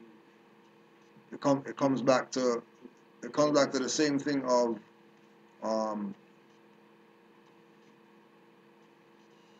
we're under occupation, right? So being that we're under occupation, we have to see things as they are. You know what I mean? Like it's like it's almost like, look at it from the perspective of Matrix. Going for your job is laying down the chair, plug you in or whatever like that, and then you're in that jurisdiction where it's not porridge every day. You know what I mean? Right? It's it's an illusion. There's no real money. You know what I mean? Nobody's not really getting paid. Whether you use a free national name or whether you use straw name, you're still not getting paid because they don't got no gold and silver to give you or whatever. Right? My position is, if I'm national and I deal with gold and silver, why am I gonna go work for these guys in a name that should be getting gold and silver as payment? There you have to use your straw. Yeah, reserve your rights. Learn to live within contracts because everything is contracted. You use your straw, you Just reserve your rights because we're under occupation, and we know that we got livelihoods out here. You know what I mean? Like unfortunately, but we got livelihood out here. And I've been had I was telling my brother this last night. I've been had stores out here, and our people don't support nothing of their own. I know that for a fact that they don't support their own. Especially now that I'm talking about Moors or whatever, and I have a store, they're definitely not supporting nothing right now. So we're gonna have to compromise a little bit, you know what I mean, right? And you might have to go to the European to get some stuff. I mean, we got phone from the European, so what's the difference with a job? We got electricity from the European. What's the difference with a job? Like what? You know what I mean? Like we got Moors, we got cell phone. That's not from some Moorish phone company. That's a European. So what's the difference? Learn to live within contracts. Reserve your rights on anything you sign with those people, right? And do what you can to help yourself get through this mess right here that we're in. Because we were born into this occupation. Like it's not like we're seeing it from its inception. We were born into it. So there's no real getting out of it like that. Like how people live off the grid and all that stuff. They ain't living off no grid around here. So you want to claim the executor of that straw man, right? Not necessarily making a claim. Yeah, not necessarily making a claim that you have the authority to use reserve your rights on. Because as soon as you start talking about your claiming stuff, that's slave trade. Because that is a person. Even if it's corporate, still a person. And if you're claiming a person, then you're saying you're a slave master. But slavery is supposed to be abolished. So now you're talking about international war crime now, just because, you made a claim on that. Opposed to using it out of private necessity because we're under occupation.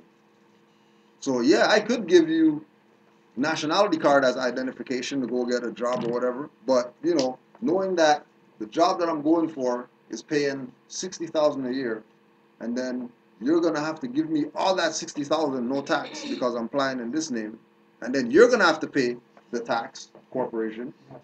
They're not paying that. Who's paying that? If I was them, I wouldn't pay that. I'll fire you and hire somebody else out there before I pay your tax for you that I'm supposed to be really paying. And you didn't fall for the game that, you should pay it. You know what I mean? Right? You're telling them, nah, I'm national. You pay it. You're the corporation. They'll say, how about we just don't hire you? We hire somebody else and pay him $30,000, right? So now they save $30,000 because they were going to pay you $60,000. They bring somebody else on, pay him $30,000, and he's paying the tax. They'll go with that before, you know what I mean? It's no different than with right to travel. You know what I mean?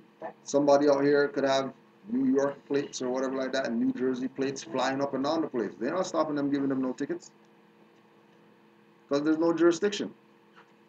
What are they gonna do? They're gonna tell a guy from New York, oh, yeah, here's a ticket, go back to New York or whatever, and then come back on the court date for whatever. You're not coming back here for no court date, right? But let Moors have some plates out there. They're not going to talk about, oh no, we don't have jurisdiction, let him go or whatever. They're going to find every way, check VIN number, where's your license? Or you don't got a license, where's your social? Or you don't got that, where's the birth certificate? Or you don't got that, well, show me something, you know what I mean, that says a name on it that we know is tied to this ownership of this thing right here in all capital letters, blah, blah. Because they know that once Moors do it, it's precedent. And if they let it fly too, then Moore is going to be using that stuff against these people. Let Moore win something in court, openly. Like, let them dismiss something openly. Not even, letting everybody out the court or whatever like that. Just, first thing, go up. Yeah, you guys have no jurisdiction, you know what I mean? I'm LBA, whatever. And they just dismiss it off the bat. All those people who are coming up next, trust me, they're going to say that same thing that guy just went up there and said. Whether they have knowledge of it or not, they're just gonna go up and say, "Hey, I'm LB. I don't know. You guys don't have jurisdiction, right?" And they know that it would happen. Like they know the ripple effect of Moors doing something opposed to somebody else who doesn't have status doing something and then getting out of it. I don't know if you heard of this, but I heard that like a lot of Moors they get rid of their slave names. But I heard that with your slave name, basically there is some kind of reparation attached to it. That there was like a I don't know if it's a treaty or a contract where that they have to pay you for the time of slavery because of your name. Yeah. I don't know. Yeah. The agreement was 40 acres and a mule. So you get that, you have to go through the freedman. That ain't nothing. That's it. No, but remember, reparations means to repair a nation. So what's 40 acres and a mule doing today in 2015? Where you gonna? Everybody's gonna go line up to get 40 acres and a mule today? What are you gonna? They already got mules around here, right? And like Brother Amari saying, that was supposed to be done through the Freedman's Bureau, right? Yeah, you know what I mean? But you got your church. Like, okay, I just mentioned the Freedmen's Bureau again. Like, that was the process for you to get what you needed. You had to go through the Bureau to discharge your slave name and take on your free name. They give you what you need to sustain yourself, and you move forward. Same time, they created a free church, where you go to church and please Jesus, la la la la, and save me.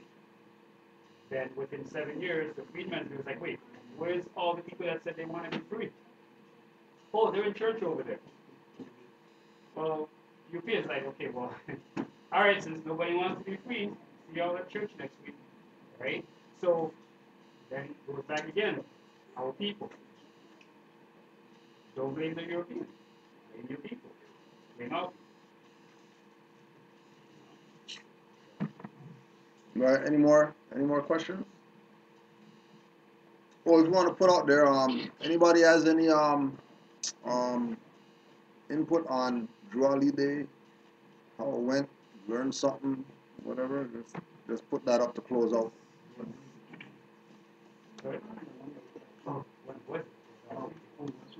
Yeah. Nature Bay, Science. Yeah.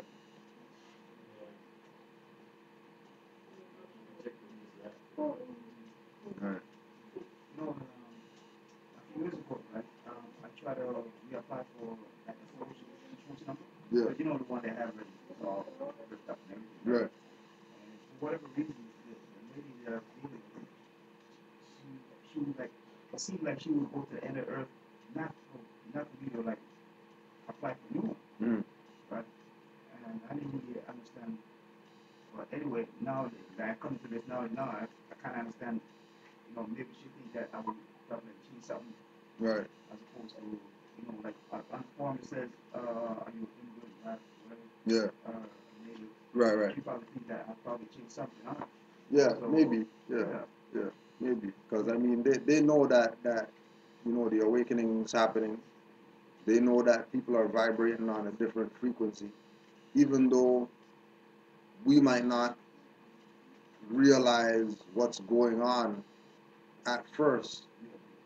All these people who are at the wickets or the frontline people, they see people coming that have certain, you know what I mean, levels of information or whatever. You know, and remember, those people are gatekeepers, so their job is to get you not to do what it is that you're coming in there with the energy to do. You know what I mean? is that right? I mean, nothing about. Oh yeah, you might not have, but you know, spirit doesn't lie or whatever. You know what I mean? Everybody who's on this information, if they look back into, you know, their past before they came into this information, they'll realize that they've been on Moor science all their life. That they always been Moors. That they never accepted black as an identity and never accepted Negro and you know what I mean, things like that. You know what I'm saying? Because it's something internal, right? It's something that you can't really um, bury who you are spiritually. You know what I mean? You can't um, omit your higher self to gratify the lower self. You know, higher self won't allow that. You know what I mean? Even when being our lower self, you know, it's like like we talk about, like back in the day we used to go clubbing and drinking or whatever. You know what I mean? And you know, I'm designated driver. You know, there's half times I don't know how we got home. Dropped home 5 people and all that stuff. I didn't remember dropping nobody off, but you know what I mean? I wake up home in my bed or whatever. something's something's looking out. You know what I mean? Something's looking out. You know what I mean? You just out there doing stuff. You know what I mean? Like how much people who, you know, even people who were in dirt, you know what I mean? Street dirt, you know what I mean? Bullets zing past guys' ears and stuff like that. They heard the bullet go shh, you know? That's not happenstance. That's something's looking out for you or whatever. You know what I mean? Something's looking out. There's some type of higher force that's making sure that something doesn't happen. There are all these people, and it's something that you know, only when I got into this information that I really looked at it from that perspective. Because you know, doing a lot of reflecting on past things or whatever, you know, was I really on this information all the time?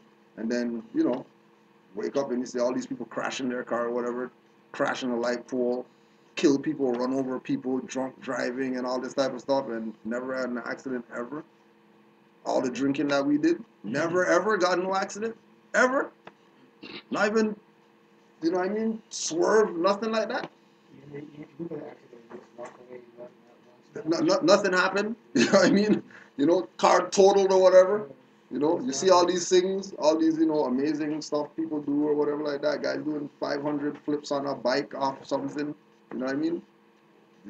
You think think he did that 50 times to get that right?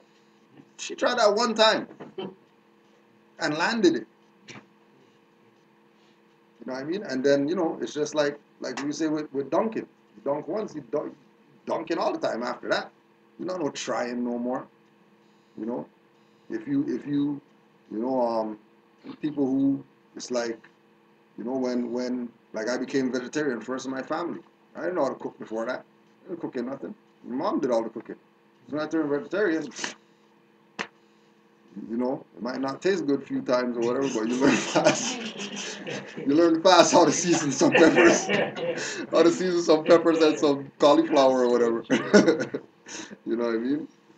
So, but we've been on this. You know what I mean? We've been on this.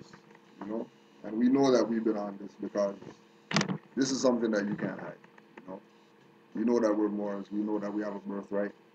So, you know, praise Allah for the Prophet for doing everything that he did, sacrificing up to his life to make sure that, you know, we have our status and we have our nationality to proclaim. Oh yeah, one more, just to put it out there again. Um, Unseen Forces, Manly P. Hall, Dirt Cheap Online, I think Amazon has it, and the new book, You Are Not Negro, Black, Colored, Morisco, Nor an African Slave, Kudrado L. Khalifa Media, Khalifa, CALIFA Media.com. You can get that. And we just got our new installment of Moors in America. Make sure you pick that up. That's definitely a gem that everybody needs to have in their library.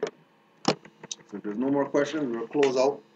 I want to say Islam to all the Moors online for holding steadfast. I know we went a little over time today, but y'all not complaining about long class and all that. Next week we have Sister Sela Bay doing her second Skype class on etymology, and right now we're looking for lectures for our Moorish History Month series that we usually do every year, which is just beating up on Black history and showing all that's a fraud. So far we got Brother Mizraim, who is Sister Ra's son. We got him lined up. We got Asir lined up. We got Nature lined up, and trying to find somebody else. And we might also considering doing some couple free sessions over at the same spot by Kennedy. Yeah. It's just to see who we could get to do a big one, a couple big ones over there. So yeah. So we'll see what we could do. Huh? Yeah, free is where it's at. So let's just close out, and that'll be that for today. Face the east, 5 on the left, 2 on the right. Allah, the Father of the universe, Father of love, truth, peace, freedom, and justice. Allah is my protector, my guide, and my salvation, by night and by day, through His holy prophet, Noble Drew Islam.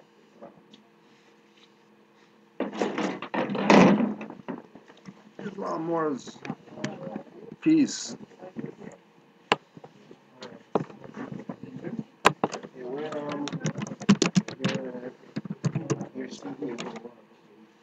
It's on the last set of racks, bottom shelf.